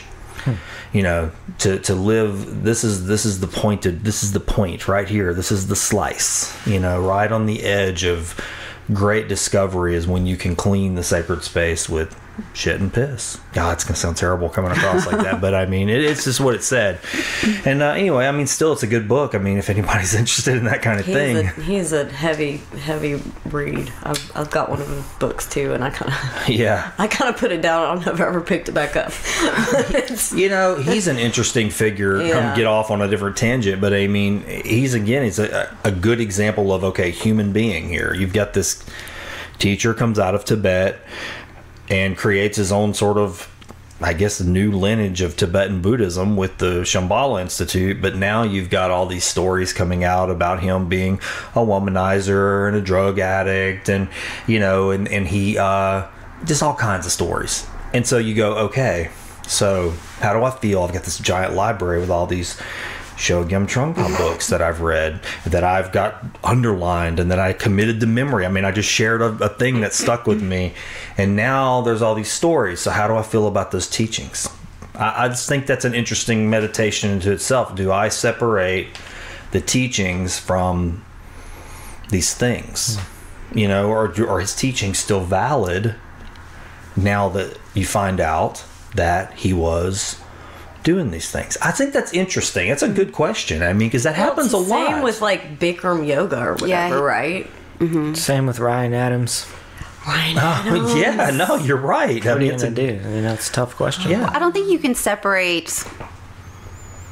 I think you can you can separate the pieces of them and say, like, he was this, but he also had these brilliant things and teachings that he shared, and that doesn't negate all the good that he did, because he also had these things. And I think if you can separate that, I think in people in general, and say, like, this person did this thing to me in this area and I'm not going to trust them in this area, but that doesn't mean that they're bad in all domains, just maybe in this one. Right. It's hard. I hear what you're saying, and I kind of believe it. And I want it to be true for me. But when I try to listen to Ryan Adams, you can't anymore. It just doesn't work anymore. Interesting. I know. That's why I brought it up. So honest, I want that to be true, and I've tried, and right now it doesn't seem to work for me. Oh yeah, it's hard. I don't think it's easy. Yeah. I mean, I've had some experiences with that I'm still trying to work through with different people in my life, but I also don't want to take away sort of the brilliance that they've given to me just because of one belief that they may have. So I think it's a hard balance to find, and to each person it's their own, and how you're okay with going about it. I think even like the Catholic Church is really going through that right now, because people are going, how can you claim a moral authority of anything? How can you claim any kind of moral authority, considering the extent of the sexual abuse cover-up that's been going on for so long? And so, I get the question, and there are people that go, doesn't matter. I'm a hard-boiled whatever. And then there's other people going, I don't know. I mean, I don't know. It's hard to go. Now I'm going, I'm not so sure. So yeah, I don't know. Just it's difficult. I struggle with that, even with Trungpa. I mean, I do, because I have two books that I had bought that I didn't read, and they're in my like stack of to read books, and I do find myself when I get to one particular book, it's I can't remember. It's something like Work, Sex, and Something Else is the title. That particular book, I'm just like, I read the title, Work, Sex. Man, I don't know if I can read this. I don't know if I can read this without thinking about what was going on with the man at the time. It's just weird. What's that? Y'all help me. The Netflix documentary with Osho. Osho, yeah. Oh yeah. What's the name of it? I don't know what y'all are talking about. I forget the name of it. So Osho is like an Indian guru type. Is it called? It's called. Yeah. I haven't seen that. And he came to the States, and I want to say Oregon, somewhere in the Midwest. They had this whole what would you call it? Commune that they created, and people flocked there and lived by his teachings. And it was this, I mean, it seems that the first episode you're like, this is kind of, I can get into this, I like it, but by the end they get really violent and some things happen, and so they're saying that he was more of a cult, but he's got a whole bunch of books and I have the books, and there's people, I have them underlined, and I'm just like, what is happening here? Like, I know people who are Osho practitioners now, and it's hard. They separate sort of the teachings that he did and the person he was from what happened in that space. His books are they're written, like, the tone is, do you have it? Do you know what I'm talking about? They're very aggressive. I've never read his book. Like, I remember being like, whoa, dude, calm down a little bit. But then you watch the documentary and you're like, oh. Interesting. So, I don't know. I agree. Some of the stuff you gotta say was good, but I just can't. Like, I can't do it. It's hard. Yeah. Yeah, that is hard. And I can see with Ryan Adams, I know what you're saying, because I mean, I like you and I. It's funny because you sent me a Ryan Adams song after our episode. Wow. No, I didn't. Yeah, you did. Yeah, because we were talking about a haunted house, like having a house. Oh my gosh, I love that song. Yeah, and you sent me that song. I was like, dude, you said this song reminds me of what we talked about. And I was like, wow, it does. It sounds like what we talked about. Such a beautiful song. It comes out of it. Do? I know. Loved past tense. Yeah. Loved. Yeah, no, that's Someone hard. needs to remake it. Maybe so. Yeah. Maybe you got something there. Yeah, that is difficult though. I get it. I mean, and then again, you get into that. We're kind of being vulnerable right now because we're talking about all these teachers and teachings that we all have are songs that have affected our lives, and they're inside our hearts, and they kind of somewhere they're driving us. They're making our eye that affects the world. Somewhere out there, they're in our history, and then you find out, it's coming out of like this sort of tainted well, you know. It's weird. If we're going to talk about art, that's a different conversation. Does good art come out of a well that isn't tainted? That's good. That's I a good don't think point. so.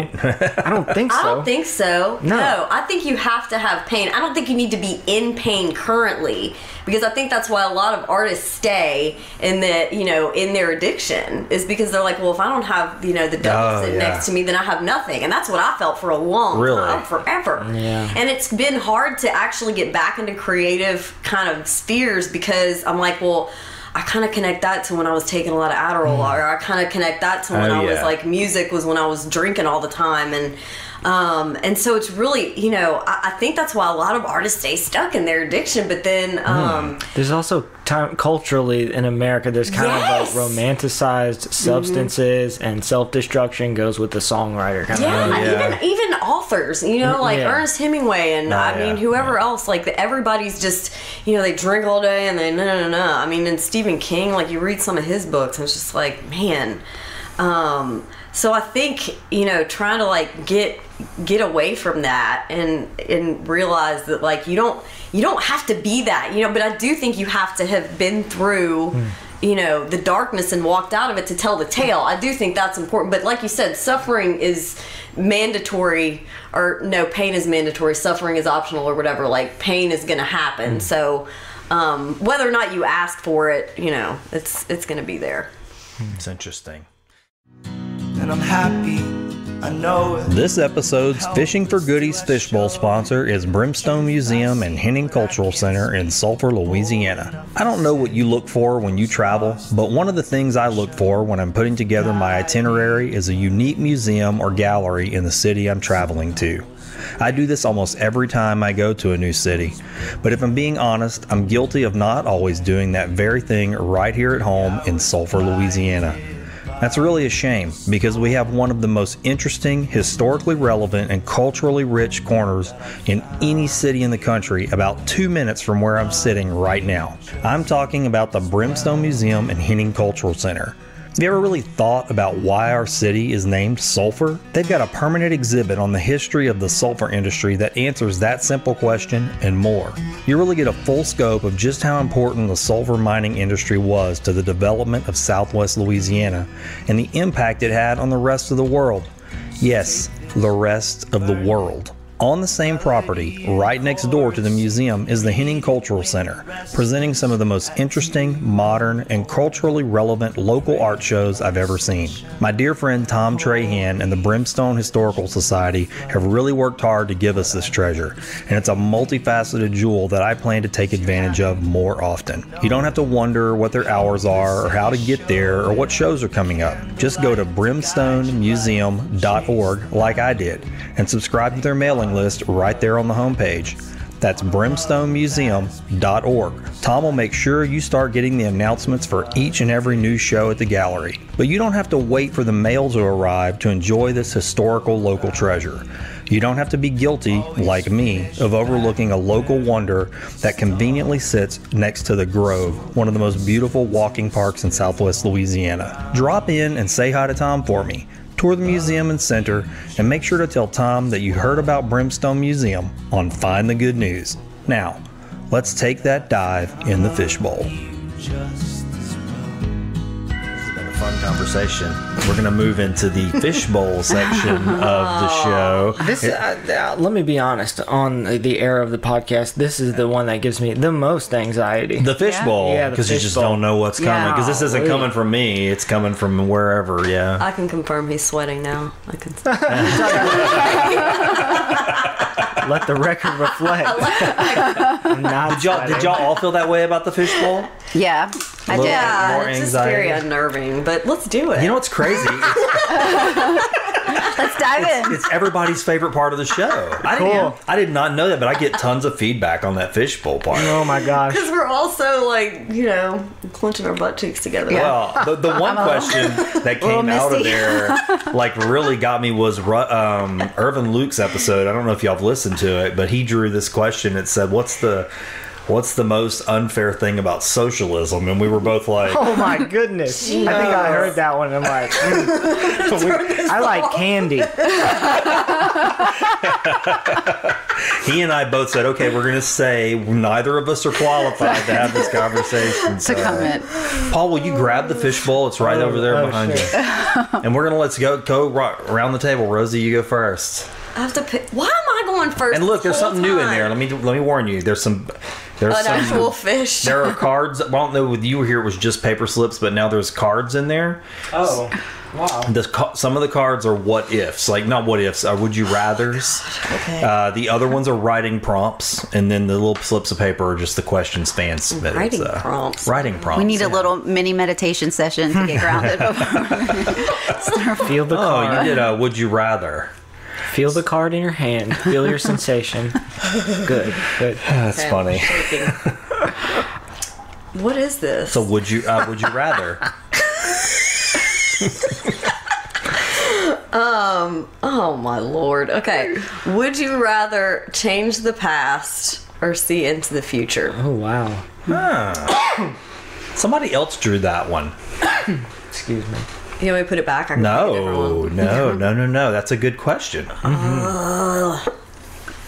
No, I wouldn't want to change the past. Because I don't think I would be where I am right now in my life, which is the happiest I've ever been, despite, being depressed over the last couple days. But I think Elizabeth's going to help me with that. Because every single thing stacked up so that I could kind of climb the stairway to where I am exactly right now. I don't think I could have gone through any less pain. Mm-hmm. You know what I mean? Yeah. Like, it all had to happen exactly as it did. So I definitely wouldn't change the past. I wouldn't mind seeing into the future, just so I could, have a little better idea of what decisions I'm supposed to make now. Mm-hmm. Sometimes it's just like a shot in the dark. You have to make a decision, has to be made always. Well, let me ask you this though. You said you wouldn't the past, the pains, all the things that have made you who you are. Yeah, what if you so look in the fun. future and what you see is there's a great pain right in front of you that comes in the future, a greater pain than possible. It doesn't say. It doesn't say there's a great pain coming. No, but it doesn't say that I can stay in the present. Would you rather change the past or see into the future? If right now though, sitting right here, if all of a sudden you get a vision of the future 10 years from now and you see a great pain in your life, does that affect, do you do something to avoid it? Do you shift what you're doing today? You go, okay, I'm going to avoid this. Or because you share, I'm asking this because you said all that pain that happened to me made me who I am, but now you've got the awareness that one's coming. Is that one just as, in the future pain just as valuable as the past pain? Yes. So you don't change it? Mm-mm. It's interesting. What I about don't you? think so. Maybe make it a little bit less. No, I have a funny story. So when I was 25, speaking of seeing your future, we went on a trip to the Grand Canyon, and the little hippie lady that was guiding our rafting trip decided one night, like, we'd all had a couple beers, obviously, and she was like, "Oh, I can read palms," and so we all lined up. And everyone was like, "Oh, long life, oh, love, oh, you have such a nice future." And everyone's like, "Oh." So she gets to me and she was like, "Oh." I was like, "What?" She said, "There's a break in your fate line, like right in the middle." And I looked down and I was like, "Shit." She's right. And there was, and like there was all this pain ahead of me, and I could, I went and had several more beers to just try to forget that, but there wasn't anything I could do. Like, I had to walk through it. You know what I mean? Yeah. So I just don't think there's anything, even if you know that, like, I definitely believed her. Well, hey, that's the title of your episode of the show. What? The Undone Fate. I named it that off of your break line. Because I said you kind of undid that, though. You've changed it. That's so You cool. changed your timeline. Yeah, okay. I mean, that was how I saw everything. Everything you talked about in that episode, I thought, well, you've kind of got that peek into the future and you've redialed it. You've fixed that break. potentially. You kind of Rerouted. Yeah, you undid it. Yeah. I'm going to get a tattoo that connects those two together at some point. A little break. What about you guys? Would y'all do that? See in the future or the past? I don't know that I would want to. I feel like I'd want to live in the present. I think that the experience, like, life's thrown me some. That's not on here. I know, but I'll make my own thing. You can do that. I kind of like the adventure of life. You know, I've gone through lots of things that have not been pleasant and things that have, and I like sort of the journey of experiencing those, you know? Yeah. And I don't know that future's written in stone. You know, I think from every moment we make choices that lead us here, and this choice leads us there. And so to see into the future, I don't know how maybe it can give you like a map of, you know, maybe I would do this or not do that. But I don't know. I just try to live in the present more. That's what You'd want to not have you don't want to look at either the past nor the. Yeah. Because you already can kind of look in. Well, you can't travel to the past, I guess, but you can look in the past to some degree. Do you think that? What do y'all think about that? Like looking in the past. Do you think we look into the past accurately within ourselves? I think not. I agree with that. I think I try, but I don't know that I always feel like I somehow am skewing the view of it. Well, let's say we don't remember experiences. We remember our emotions of the experience. So that's already going to be skewed from what the actual facts were. That makes sense. You can add magic to things where it might have just been nothing. Yeah, I know I do that. I mean, I kind of like it because it helps me make sacred memories or make things sacred. Well, just like even pain memories can be made sacred because you've attached an emotion to them, and that's like a node now. It's very powerful. There's like this pulsing coming off of it, and it's just sort of affecting you still. But if you don't add magic to it, or you don't attach emotions to it, I mean, maybe you can see it more plainly, more as it was, and versus how you. I don't know if that's possible though. To not. I mean, we're humans. We live in emotion. You can't not attach it, but just to know that that's your emotion and that's your memory through your emotion, and that maybe your memory of that same event is slightly different because your emotion may have been different attached to it. Yeah, it makes sense. What about you? So you want me to answer this question? Yeah. Okay.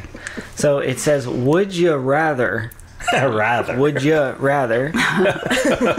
the past or see into the future?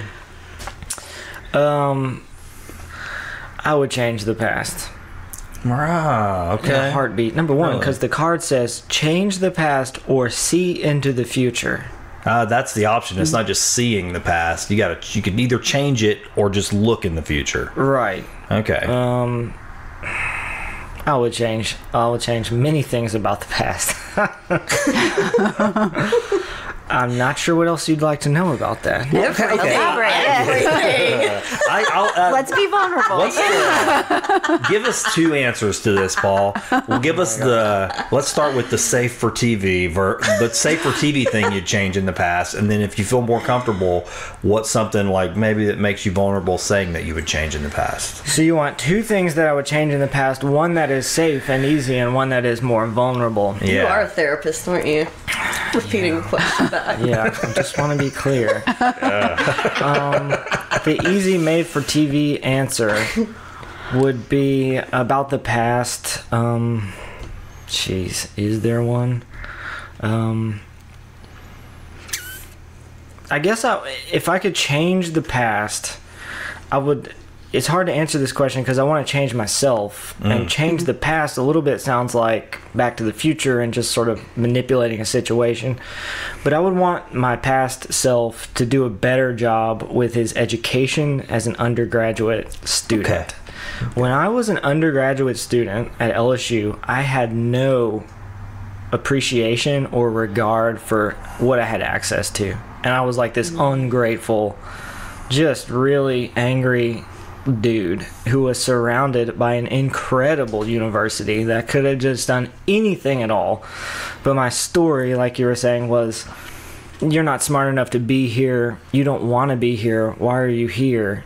Just rebel and do things that are not helpful. So I would want to change that. And it's like when I look back in that past, I can see glimpses of a person who would have loved to study psychology or philosophy, but he was too caught up in his own story to get that, and he just couldn't see it. I can see it now, but I could not see it then. So that's one very safe for TV thing that I would like to change. You want something more juicy now? If you feel comfortable. I mean, it's, I know that's. I'm comfortable with being uncomfortable. It's just that my brain is going in so many directions. I'm not sure which way to go. Gotcha. Do that one. Can anyone be specific? How about just something? Is there something from your childhood? Like I'm talking preteen. That I would want to change in the past? Yeah. One thing I would want to change in the past. Man, that's going way back. It's so broad that I'm struggling with it. Can anybody be more specific? How about, and this may be a safe way to frame it, something from preteen age that has to do with friendships and relationships, like personal relationships. Yeah. Okay, here's something that is vulnerable. My relationship with my dad has been one that has been disconnected from a very young age. Okay. And it's only recently as an older person that we've connected. And so if I could change the past, I would change that damage and connection. And that means I would go back and change that person again and give him the ability to do it. Yeah. So that is what I would change. And if I could get that young person free of the anger and the resentment because of his damaged connection with his father, that person would have been able to accomplish many more things than I'm accomplishing now because I've started later. Because that connection was healed later. So that's absolutely something I would change. And because he would be so much more happy back then as a 17-year-old if he could have had that right then. Yeah. But that's a lot to thrust upon a teenager. It is. But that's what I would change if I could go back and do it. It's very interesting, and we may have talked about this on your episode, but your answer, I've not because of that question, but even at a young age, I've always had this fantasy about going back and doing something like that. And it's very similar to what you just said. I have one thing, and it would be related to my father. And it's actually like I had this idea, like I would daydream about it, even as an adult. For many years, I was like, if I could go back and do one thing, just pick it for me. That's what I would do. I was like, I had this whole idea. I would get a composition notebook and I would tell my younger self as a teenager, when I was old enough to comprehend what I was reading, I would give this notebook to them and let them know who my father really was, so that younger person could see him. That's great. With compassion. Like, okay, you need to see why he is who he is, because once you understand these things that I now know at 45, you will work to have a better relationship with him, and it will make y'all's relationship better. It's the same thing. I mean, I want that so bad. If I could go back, that's what I would do. And the reason that I have this answer is because I've gone back and done it. This is one of the things you can do in therapy. That maybe we all have a 17-year-old inside of us who needs some stuff. Yeah. And that's one of the things yours needs. Well, it's one of the things mine needed too. And I went back and did that. And there are wounds to be healed that can be healed. Yeah. As an older person. But if I could go back and change the past, it would be right then. Yeah. That'd be nice. That's a big piece. I was just going to say of education for living training is going through, your primary relationships with your mother and your father, and sort of having conversations with them just on personally, without actually having the conversation with them, and sort of seeing them where they were at that time and trying to see them as a person, doing the best that they could with what they had at the time. And as an adult, you can look back and see that. But if you can do that early, 20 versus 36 and get, I always had this fantasy that, like, it's so silly how I daydreamed about it. I was like, it was very Back to the Future style, like, and that's my favorite movies are sitting behind me. It's like, I always thought, man, I even remember watching Back to the Future, and I think I watched that movie 250 times as a kid, and I was like, wow, what would that be like? Like, he can actually go back and, like, I don't know, just fascinated me. That I got latched on that, and I was like, man, what would I do? And I just had this whole like scheme in my mind, like how I would do it, where I'd put it, what would the younger version of me think, how would that change who I become, all that stuff. It was very fascinating. It wasn't an obsession, it was just an interesting thought experiment, like I guess to call it. So, Cool. yeah, I get it. But I mean, if you can do that, if you could do that, it's a noble cause at least. It can be a powerful tool and what's available to you in life moving forward. Yeah. Now it's your turn to draw. Okay, my time has come to draw from the fishbowl. Come on, I looked in the bowl. Okay. I've selected the item from the fishbowl. For the viewers and listeners at home. Oh. Okay, mine is lighthearted. Describe yourself in terms of food. Oh, wow. Yay! That's a nice palate cleanser. Thank you, listener, for this lighthearted question.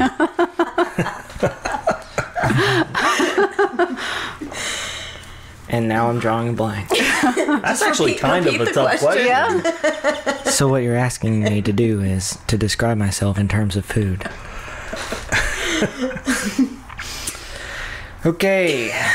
I'm thinking really hard. That's what's happening right now. I'm thinking so hard. And most of what I'm thinking about is how to not sound like a complete idiot. That's a hard question, though. I mean, When like, my inner critic comes online, it says, make sure you don't sound like an idiot.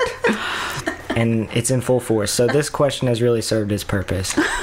You can put it back in the fishbowl now. Did I answer it yet? Describe yourself in terms of food. Let me first start by saying what it is that I love to eat most of all. yeah. People want to know. This is funny. Here's a funny story. I love Domino's pizza. Really? Pizza's my favorite food. Yes. Is it really? Is it? And there was a time when I had a friend at my house, and I said, oh my god, this pizza is so good. I don't think if you could take me to like the deepest regions of Italy, could you give me a better pizza in my whole life?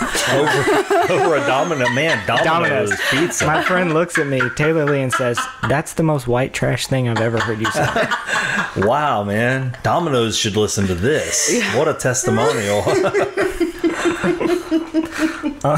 So, if I were to describe myself in terms of food, it might be round, warm, and simply delicious.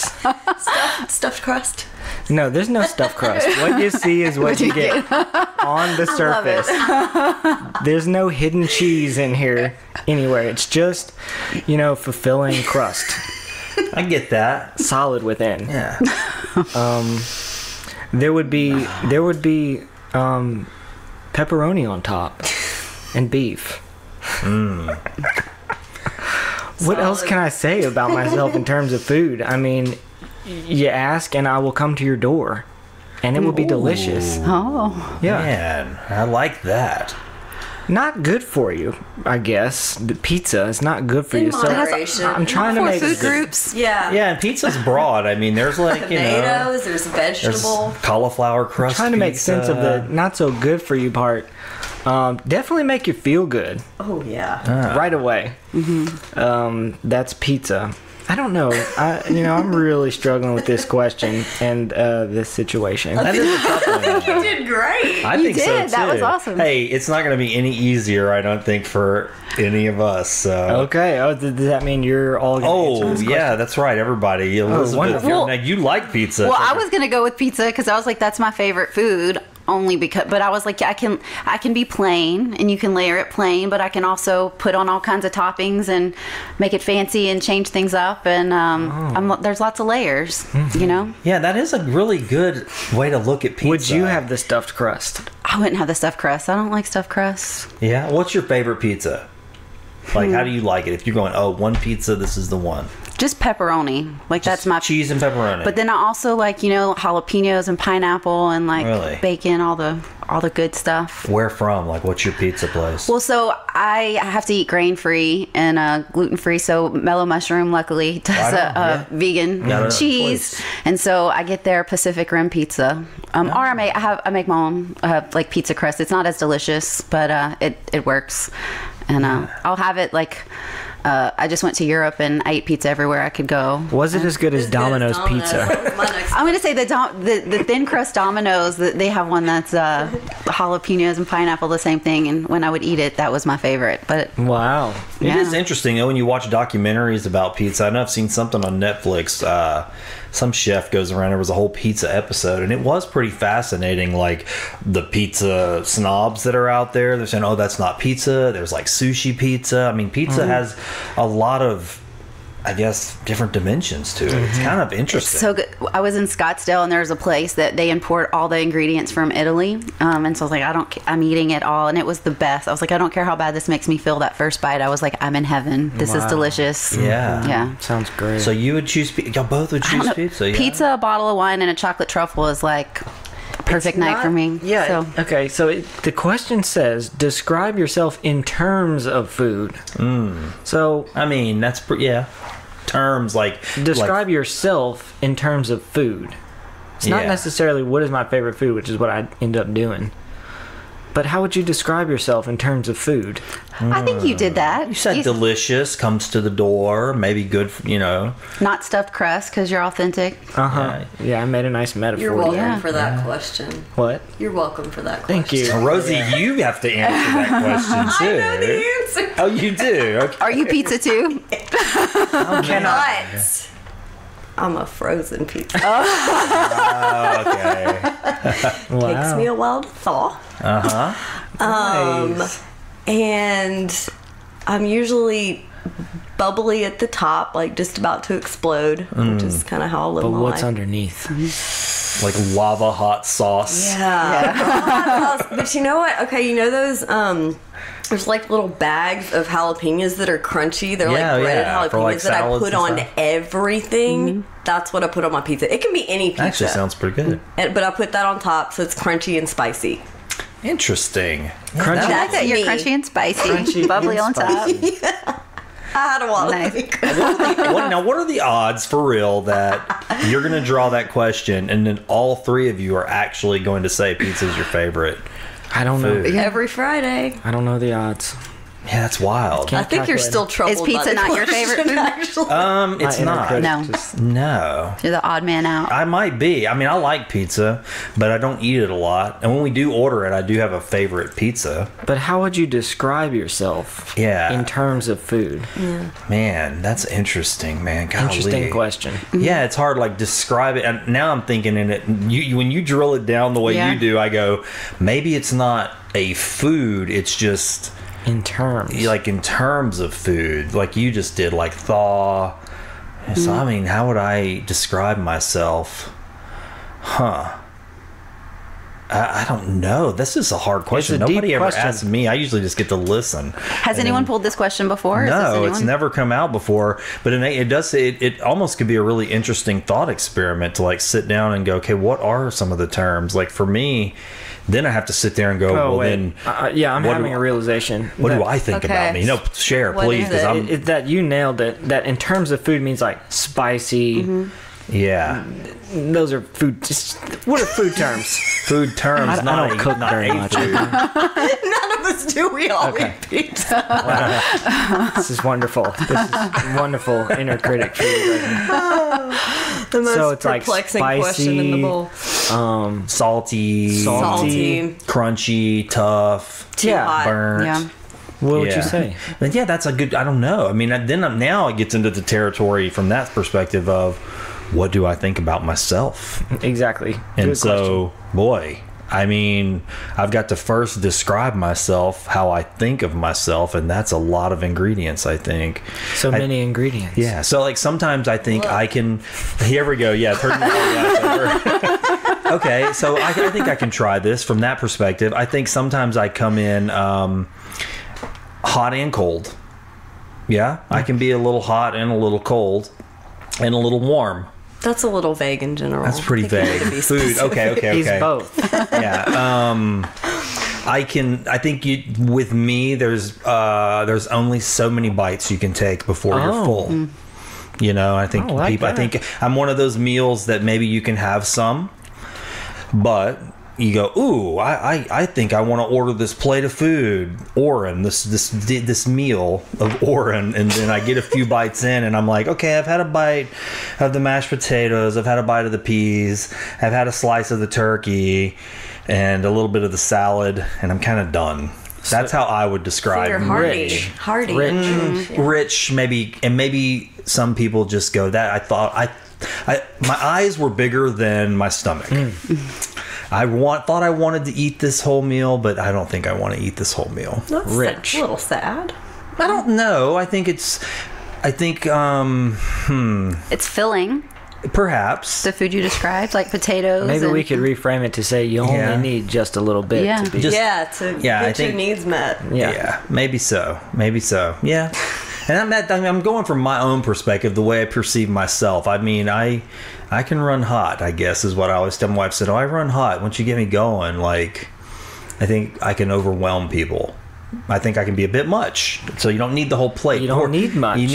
There's going to be leftovers. A little bit. Some for the fridge. Some goes a long way. Yeah, so there's my food. That's the best I can do, yeah. Good question. That is interesting. Good question, caller. Amazing. All right, Elizabeth. Now it's me. Yep. Thank you. We're passing the ball. Please don't pick the same one. I know. Let's see. More food questions. It's been selected.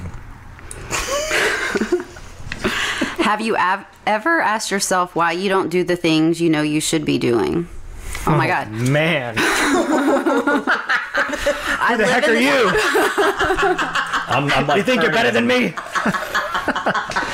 Well, so I live in this a lot. Actually, the more and more I've got involved in this coaching world in ontology, it's about being an observer of yourself and why you are doing this or aren't doing this. And man, I can stay stuck in this train of thought for hours and get lost in not moving, moving forward and doing the things that I need to. There's so many things. Like I have so many ideas about stuff related to booty yoga or coaching, and I talk like website development and all these ideas of stuff that I've got going on, and some of them don't come into action. So it's quite, why are you not doing this? What is it that's holding you back? What action steps do you need to take? Who do you need to reach out to? And I live in these questions all the time, but sometimes that is what's keeping me from actually taking the steps to do those things. So have I ever asked yourself? I would say like 10 times a day. I probably am in that mindset. Is there like one thing in there though, like one that that stands out? You're like, this one recurs a lot. Like this is something I always say I want to do this. I always have this idea and I always don't do it. Well, so I can use the one in relation to you. You helped me with some of the ideas for like website and like branding stuff. Oh yeah, our conversation we had, yeah. So I was stuck on that for a long time. Like I have a friend who's going to develop it for me and just not taking any action. And one of the last weekends of my workshop, I realized that I was not taking any action and trying to figure out why I was not. And I don't know the why as to why I was not, but I decided I needed to make a plan to do something to move forward. And so I called you to set an appointment, and we talked, and then so that has snowballed into more things happening. So that's just one recent thing, why that's not happening. I think in general, I would say like fear of failure is like a big thing for me, is what holds me back from doing stuff. Yeah. And I'm sort of switching, this workshop we did yesterday, this movement workshop was kind of like, I have this idea, I just want to do it, even if it fails and no one's there, I'm just going to really jump cool on looking, it. By the way, it was a lot of fun. It was awesome, yeah. And so there's lots of things that can come out of that. So it's just, I would say the root of that is usually like a fear of failure for me.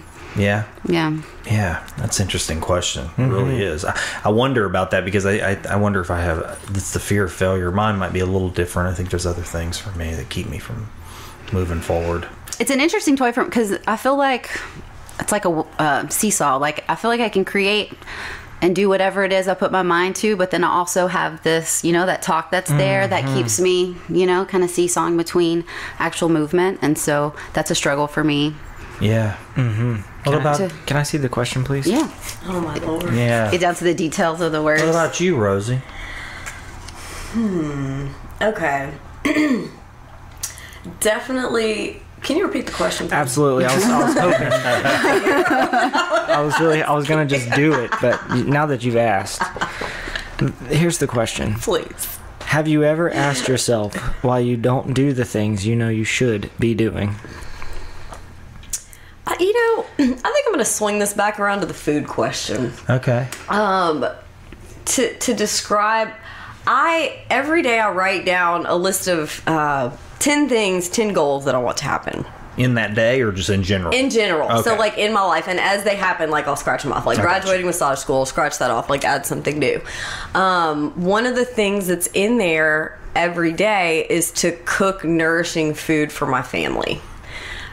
For whatever reason, I just cannot do it. I think it probably has to do with my eating disorder, like, just not really wanting to feed myself. So then how am I going to feed my kids? And it's not, I don't like starve them or anything, like they eat, but we go to McDonald's and we eat hot dogs and pizza frozen and stuff, and so that's been a real barrier for me. So every day I do ask myself, like, why can't I do this? Like, why is it so hard? Because people do it. Like, what's innately wrong with me that I cannot, like, I just can't go get the ingredients. Like, I cannot make myself do it. And I know I'll get there. And I feel like, there's just kind of a lot going on. But of course, like I said, with meditation, like, I could use that as an excuse all day long. Anything is an excuse. But I do feel that's something I'm really struggling with a lot. But I think that has to do with healing my eating disorder and just my thoughts about, like, do I deserve, to be nourished and fed and, healthy. Now, can I share something with you? Sure. And, I mean, it's just, I don't know, I'm listening to you and I go, this is something I just feel like it's for you to hear. I only cook in cast iron. And I started doing that many years ago after I heard on a show called Raw Craft with Anthony Bourdain. He went to a cast iron skillet factory. Well, actually, I had started before that, but after I saw that episode, I was like, oh my gosh, this is why I'm cooking in cast iron.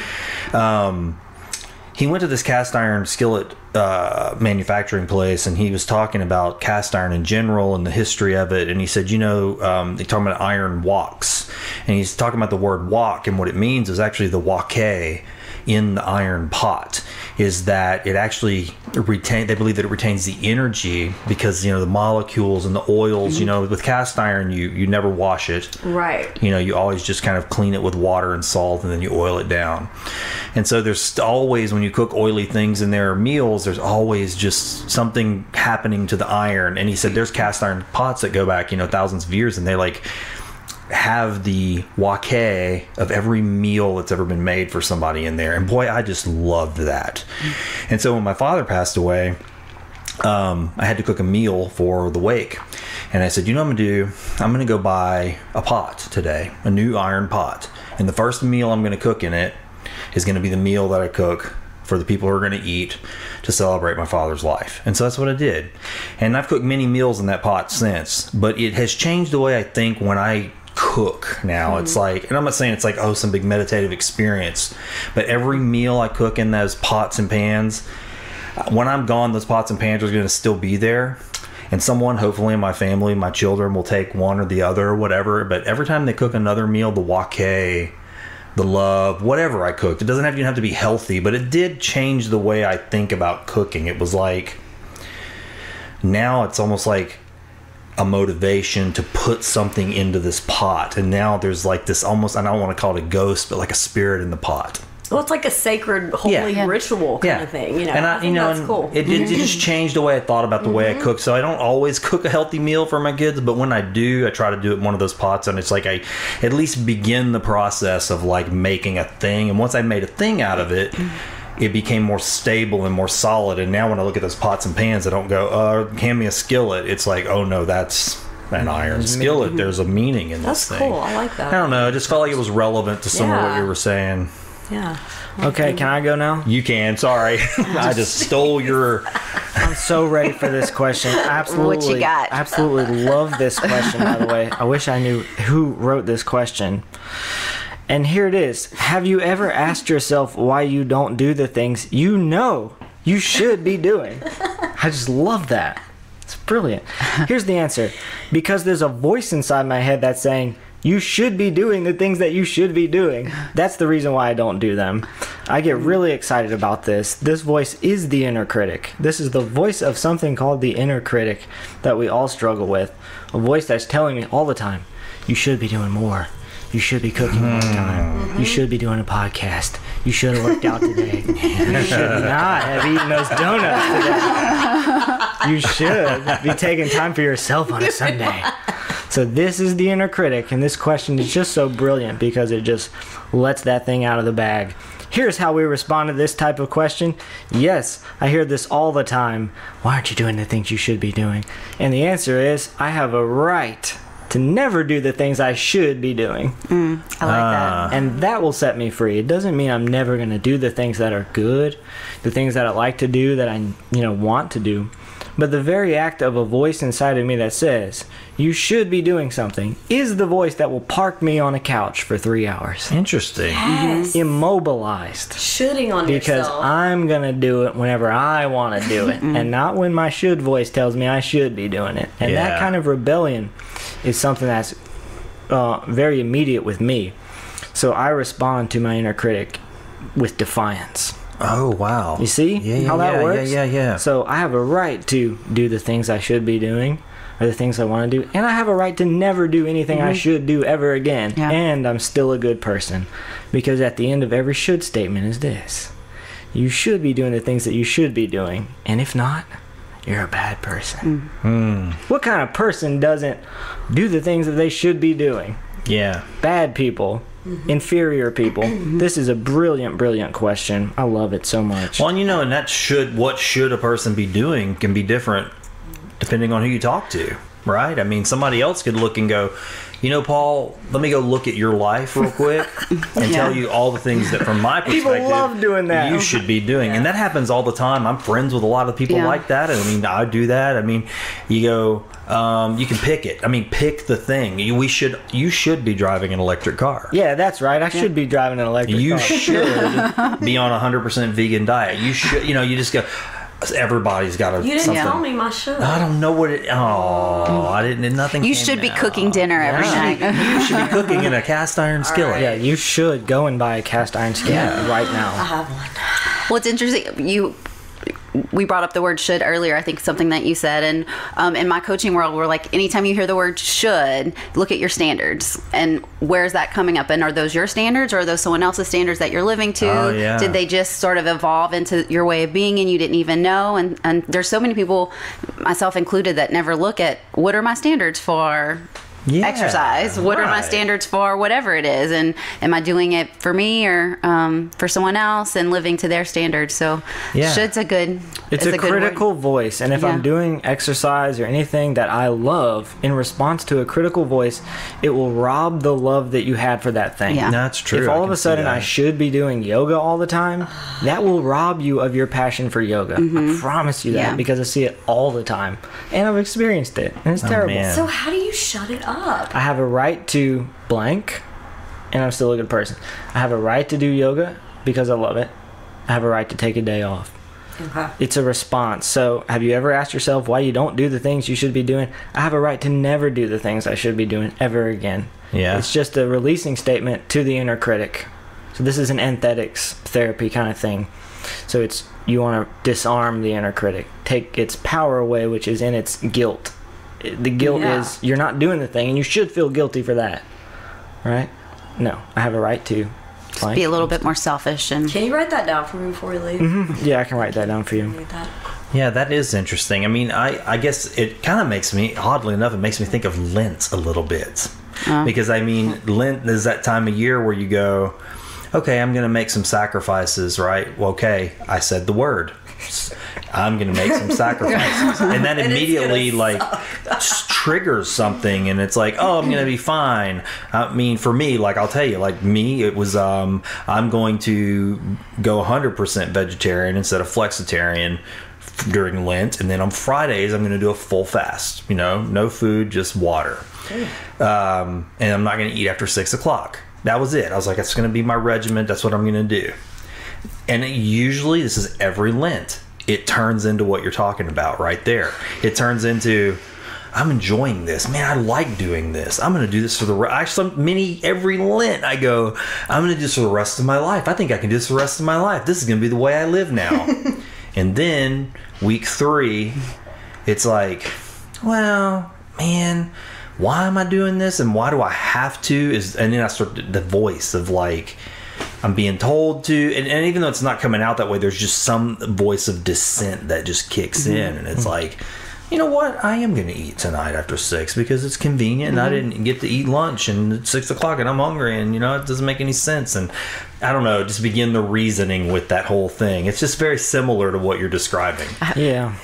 I was going to say for Lent, I have the same experience because I was like, I'm going to give up Netflix and not watch any sort of TV at all because how many hours at night am I wasting? And I have all of these things I just said that I'm trying to develop and I could be doing this in this time. And so I was like, no Netflix at all. And then I realized that was just not practical or that I wanted to. And so I was like, as long as I've done something, yeah. Or if I'm tired and I've worked 12-hour day, like I'm going to let myself just like veg out on a couple hours of Netflix and not be so rigid or. It's the inner critic voice is rigid and riddled with guilt. There are punishments behind it, so I have a right to abstain from Netflix for as long as I want. Yeah.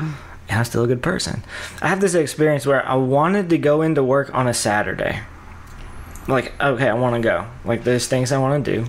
But my inner critic says, well, you shouldn't have to go to work on a Saturday. Yeah. Going, you know what? You're right. I should be able to do whatever I want on a Saturday. Right. And even though I know in my head somewhere that if I go into work, it's going to take an hour, that's it. And it's going to make me feel great for the rest of the week. And it's going to be very useful. This act of defiance against a should is keeping me from doing that. Mm-hmm. Even things that I love or things that I don't want to do, it can just take that away. It's so brilliant. It's such a brilliant thing. Yeah, it is, and it's interesting. Can it change? It takes sacred holy things and like turns them on their head a lot of times, especially like the whole Lenten practices. It's like, man, you should only every year. You said you were only going to drink water, and you said it on a podcast, right? So you should absolutely stick with that because what kind of person doesn't stick to right? Yeah. Right? Well, right, exactly. And then you can live with that guilt. Yeah. Right, it's a guilt feeling. I have a right to change my plans at any moment, and I'm still a good person. Yeah. See, I have to, that every year I struggle with what I want to put out there that I want to practice for anything. Because I go, well, what is my ultimate goal here? I have to always ask myself that, like, why am I doing anything that I do? And I try to drill into the high idea. And for me, that ultimate high idea that I always come back to is I honestly want to be more compassionate. I really do. Like, that's, if I get to live a long life, I told my wife that the other day. I said, I read an obituary. I'll just tell you, I read an obituary for somebody the other day that I've known for a lot of years. And there's no right way to write an obituary. But when I read it, I was like, I don't want this. I don't want, when I'm gone, to say Oran worked here and Oran worked there and he had this title and that title and he was loved in the end. I was like, I'd rather not that. And I told my wife that. I said, I don't know why that's bugging me. This obituary is bugging me for some reason. It's like stinging me every time I read it. And I keep going, I don't want to read. They lived a compassionate life. They were compassionate to people. They were kind to people. They treated people well, and because they did, they were well thought of, for whatever that matters. And generated some kind of compassionate works. I was like, I think that's what I want, right? Where am I going with this? Well, that's more the person that you are than who you are as personal versus what you do. What I do, right? It's something like I go, so I did these things and I had these titles and I wore these hats, but I don't know if I really want to be celebrated for that. Where am I going with this? Where are we talking about? I just went way off into outer space. No, but it's the same. It's identity. It's you are who you are, not what you do. But then you have to do. You have to do. That's what I was getting at. You just brought me back home. Okay. No problem. Thank you for that. So what I'm getting at is with Lenten practices, I have to remind myself sometimes, okay, why am I doing these Lenten practices? And that sometimes becomes almost my inner critic. I'll go, well, am I doing this to generate that person? Is what I'm doing this Lenten practice for to become more compassionate, or am I doing it for another reason? Mm-hmm. And when I start to dig into the reason for doing it, I go, well, okay, then this thing I'm doing is not actually, this doesn't serve that. Mm-hmm. You know, it's not serving that. Me not eating all day Friday isn't serving that. Does it make you more compassionate? It doesn't make me more compassionate at all. And I discovered this a couple of weeks ago. It was Friday morning, and you know, it's my fasting day, and I had stopped at Kroger to get some stuff for the office. There was a man out front. It was cold morning, and he was just homeless, right? I mean, I don't know the way to put it. He was just homeless, and he looked like he could use a cup of coffee and breakfast. And so I just felt sorry for the man. I was like, he's just sitting here shivering on the ground. He looks kind of miserable. And so I went in and I bought him a cup of coffee. I bought and a gift card to Starbucks. I know they have a little breakfast stuff in there. And I went outside and I said, hey, why don't you go in, have a cup of coffee, and eat breakfast? And he was like, thank you so much. And I'm not telling the story like, oh, I did something nice. I felt my heart open up. I felt like that part of me like come to life. And I was like, oh, I love this person. Me fasting today isn't even about that. It has nothing to do with it. And so that's the more my inner critic. It comes in and goes, is this serving that, or what are you doing this for? What you're saying brings up to me the have, do, be versus be, do, have. If I said that right. A lot of times we live from what's better to live from. Be the person you want to be, then you'll do the things, then you'll have the things that you want. A lot of times we need to have the things that we want to do the things that we want to do, then we'll be the person we want to be. So does that make sense? Am I explaining that right? Yeah. So be compassionate will lead you to do the things that make you compassionate. Right. And then you'll have those things. So living in compassion had you do the buying the food, the gift card for the man. And I want more of that. Yeah. So right, if I'm going to do a practice, I would rather do practices that lead me towards that. And who knows, I might be wrong. Maybe that fasting was doing that and I just wasn't aware. Who knows? But it didn't feel like it was connected. It felt like it was disconnected. I felt like it became a should.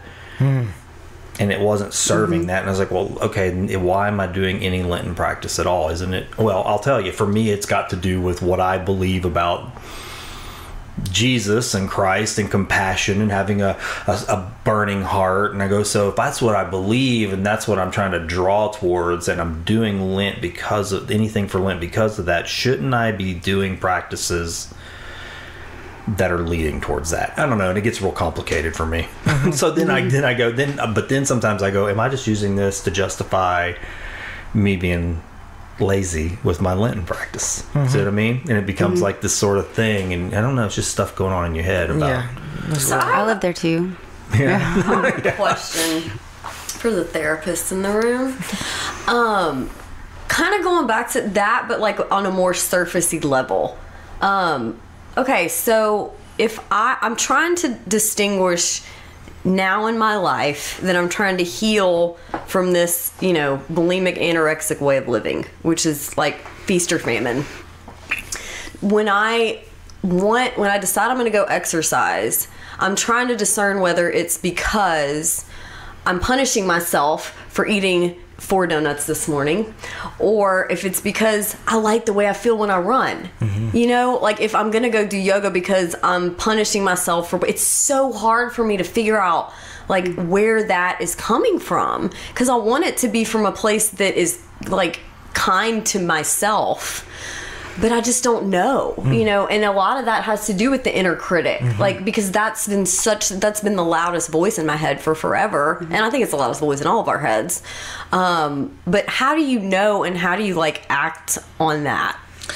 Yeah, I mean, so your feeling states, as you get more and more in touch with them, are your clue. So an inner critic message is always loaded with a dose of guilt, shame, or defectiveness. And if you don't obey your inner critic shoulds, you get hit with that little zap of guilt, shame, or defectiveness. Now, that sounds like it's tied up with also my desire to get fit and feel good. And I have that too. Like, I like working out, and I struggle with, am I doing it too much? Yeah. I'd like to rest today because I've worked out 5 days in a row CrossFit, and like my brain knows it's unhealthy, but I don't want to stop type deal. So it's hard for me to take a day off. Yeah. My inner critic will say, you should get up and work out today. When I'll know it's a rest day, Paul. Like, come on. So it's a very delicate thing to really listen to. Who wants me to work out today? What message is going to leave me feel, if I show up at the gym, am I going to feel guilty and miserable? Or if I stay on the couch, am I going to feel guilty and miserable? Just kind of looking at that. Oftentimes just saying, I have a right to go work out today, and I'm still a good person. And I have a right to never work out again, ever again, and I'm still a good person. Suddenly the decision gets easier, but it's remembering to do that. That's harder. I like that. Mm-hmm. I struggle with that too. I was anorexic in like middle school age, and so switched to like exercise type, bulimia in that sense. And so now, because I'm in fitness a lot, and so the struggle is, am I doing this to force myself into some behavior because I want to like make myself feel bad about this, or am I really tired and should I really rest today? And so that's a struggle that I have to sit with, and it's just really like what he said, sitting and seeing what's the come from that, and what is my body really telling me. And I like that that term, what's the come from. I guess you got that from your training, but that's really, I like that a lot. Like, what's the source? Where is it coming from? Yeah. But it sounds like you just have to, it's just a day by day, hour by hour thing that you have to look at and just delineate kind of where it's coming from. I would want you to, in that moment, say, I have a right to, blank. Yeah. And just see which one feels great. Okay. And I like what you said, Paul, about knowing if it's shame and guilt that you're feeling as a result of it is a good driver or indicator of what. Yeah. Is me going to work out today something I'm doing to ward off shame and guilt? Okay. And if so, the answer for me is no. No.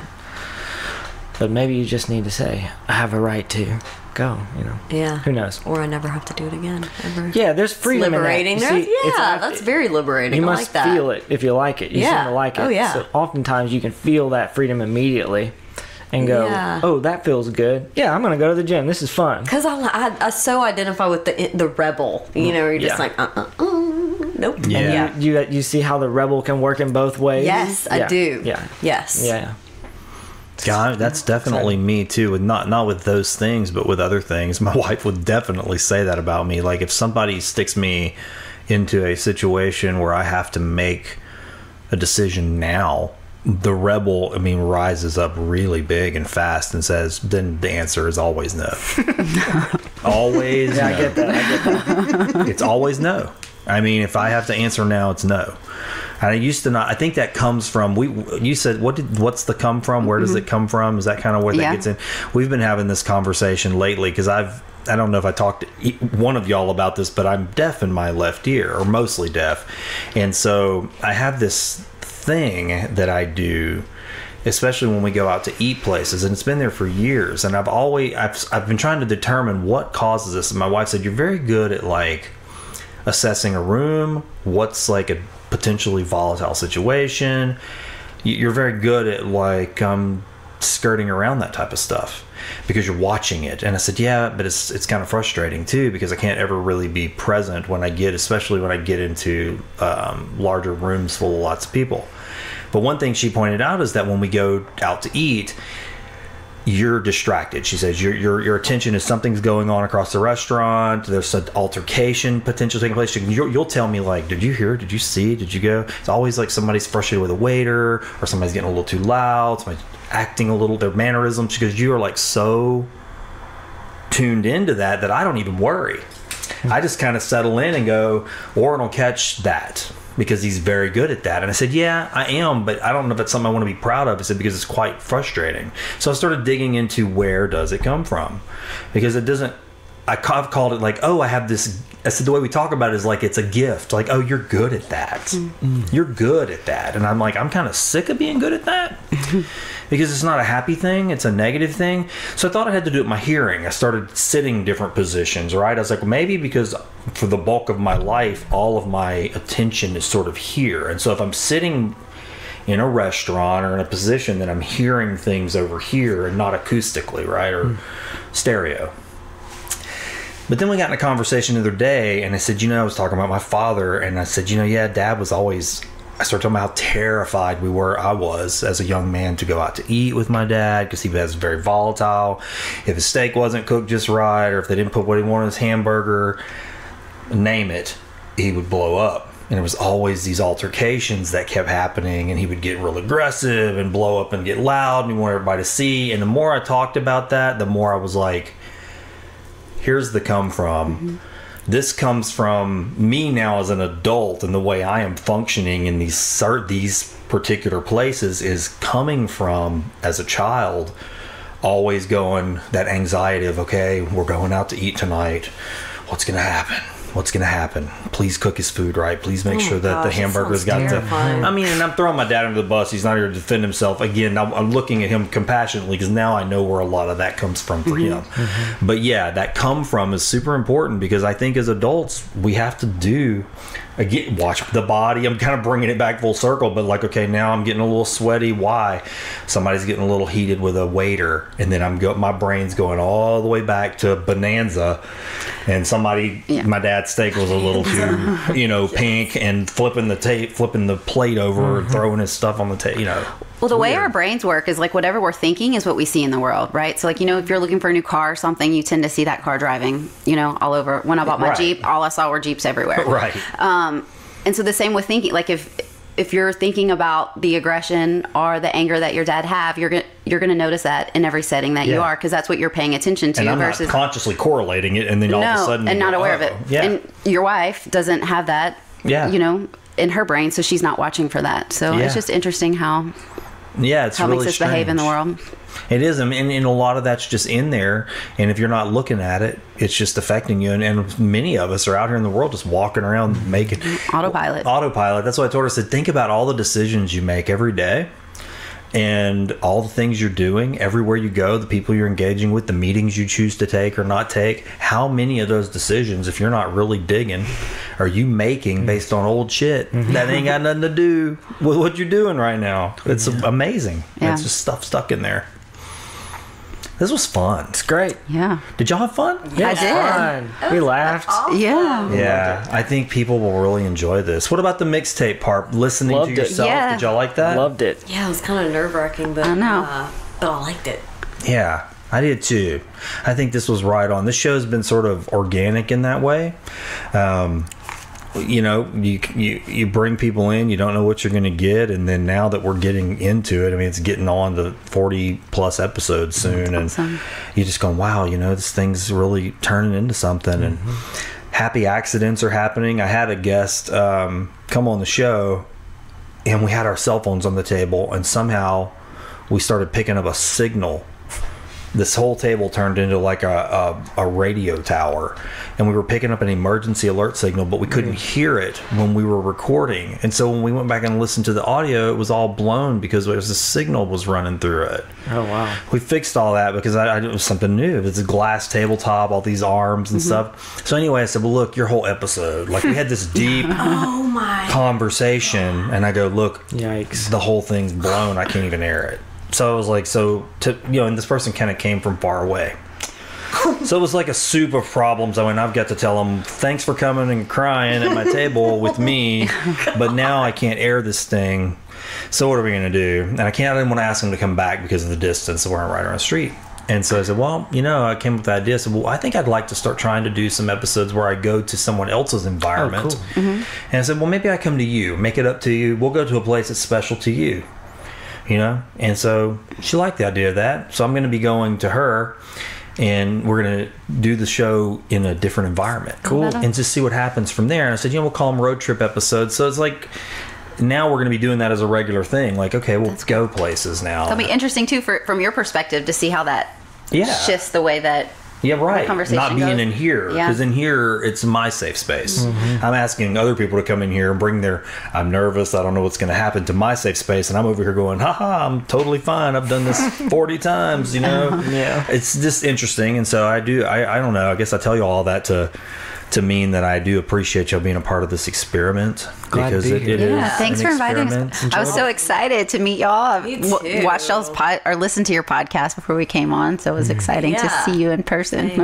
Nice to meet you. Yeah. How does that feel to like hear it? Because I haven't had that happen yet. Like, how does it feel to listen to somebody's podcast and then come in and meet them? Like you know, you listen to Rosie's, and you said you listened to theirs, so it's like, I'll listen to those. Well, I think it's that vulnerability piece that we were talking about. You know, they're talking and you're being open with who you are, so you feel connected with that person before you meet them. So it's I don't know. It's like able a to- gateway. Yeah. You know, it's kind of already a gateway. And Paul and I have grown up together. Did y'all? Pretty much. Yeah, we didn't say that for. We did. oh, well, we're still recording. Like, y'all, you guys know each other. So I need to leave soon, but can I tell a Rosie story really Oh, quickly? my Lord, yes. This is kind of please. funny. So this speaks to our history together. I don't know what grade it scared is. now. You should be scared. I used to have a huge crush on Rosie in like the 5th grade. well, that wasn't that long ago. Cute in fifth Tried to call your house and you just like denied my phone call. No. Period. End of story. Oh man. We've known Lives each other. might have ended up elsewhere if I'd have known that. No telling. Who knows? Wow. So we've known each other since like elementary. She's old. She's like maybe a grade or two older. Yeah, I'm a grade older Yeah. than you. I think we're the same age, but I'm a grade older than you. Okay. Well, that's interesting. I Oh, didn't yeah. realize y'all knew each other. Super fun. My brothers play music with him. So Paul, Yeah? this is- did, yeah. Oh, okay. Right, Yeah. right. So it's Yeah. one of my first ever like denials. Thank you for that. You're Wonderful so learning welcome. experience. I appreciate probably that. owe you a lot for therapy and stuff. If Rosie could go back When in you wanted to time get and change specific about what you something, could change. If I could go back into the future. she would take that Give me phone that call. question back. No, Now that I know that I did that, I would go back. Yeah. Yeah. thanks Take for Paul's. It's really, really Yeah, Oh, this yeah. is fantastic. Yeah, it's been great. I'm glad y'all enjoyed it. I Yeah, it was fun. And I love you just as well. Thanks for listening to this episode of Find the Good News. If you would like to advertise on this show or sponsor an episode, just visit findthegood.news. Send me a message and we'll see about getting your business, organization, service, product, or event on the show. I deeply thank each of you again for supporting this podcast.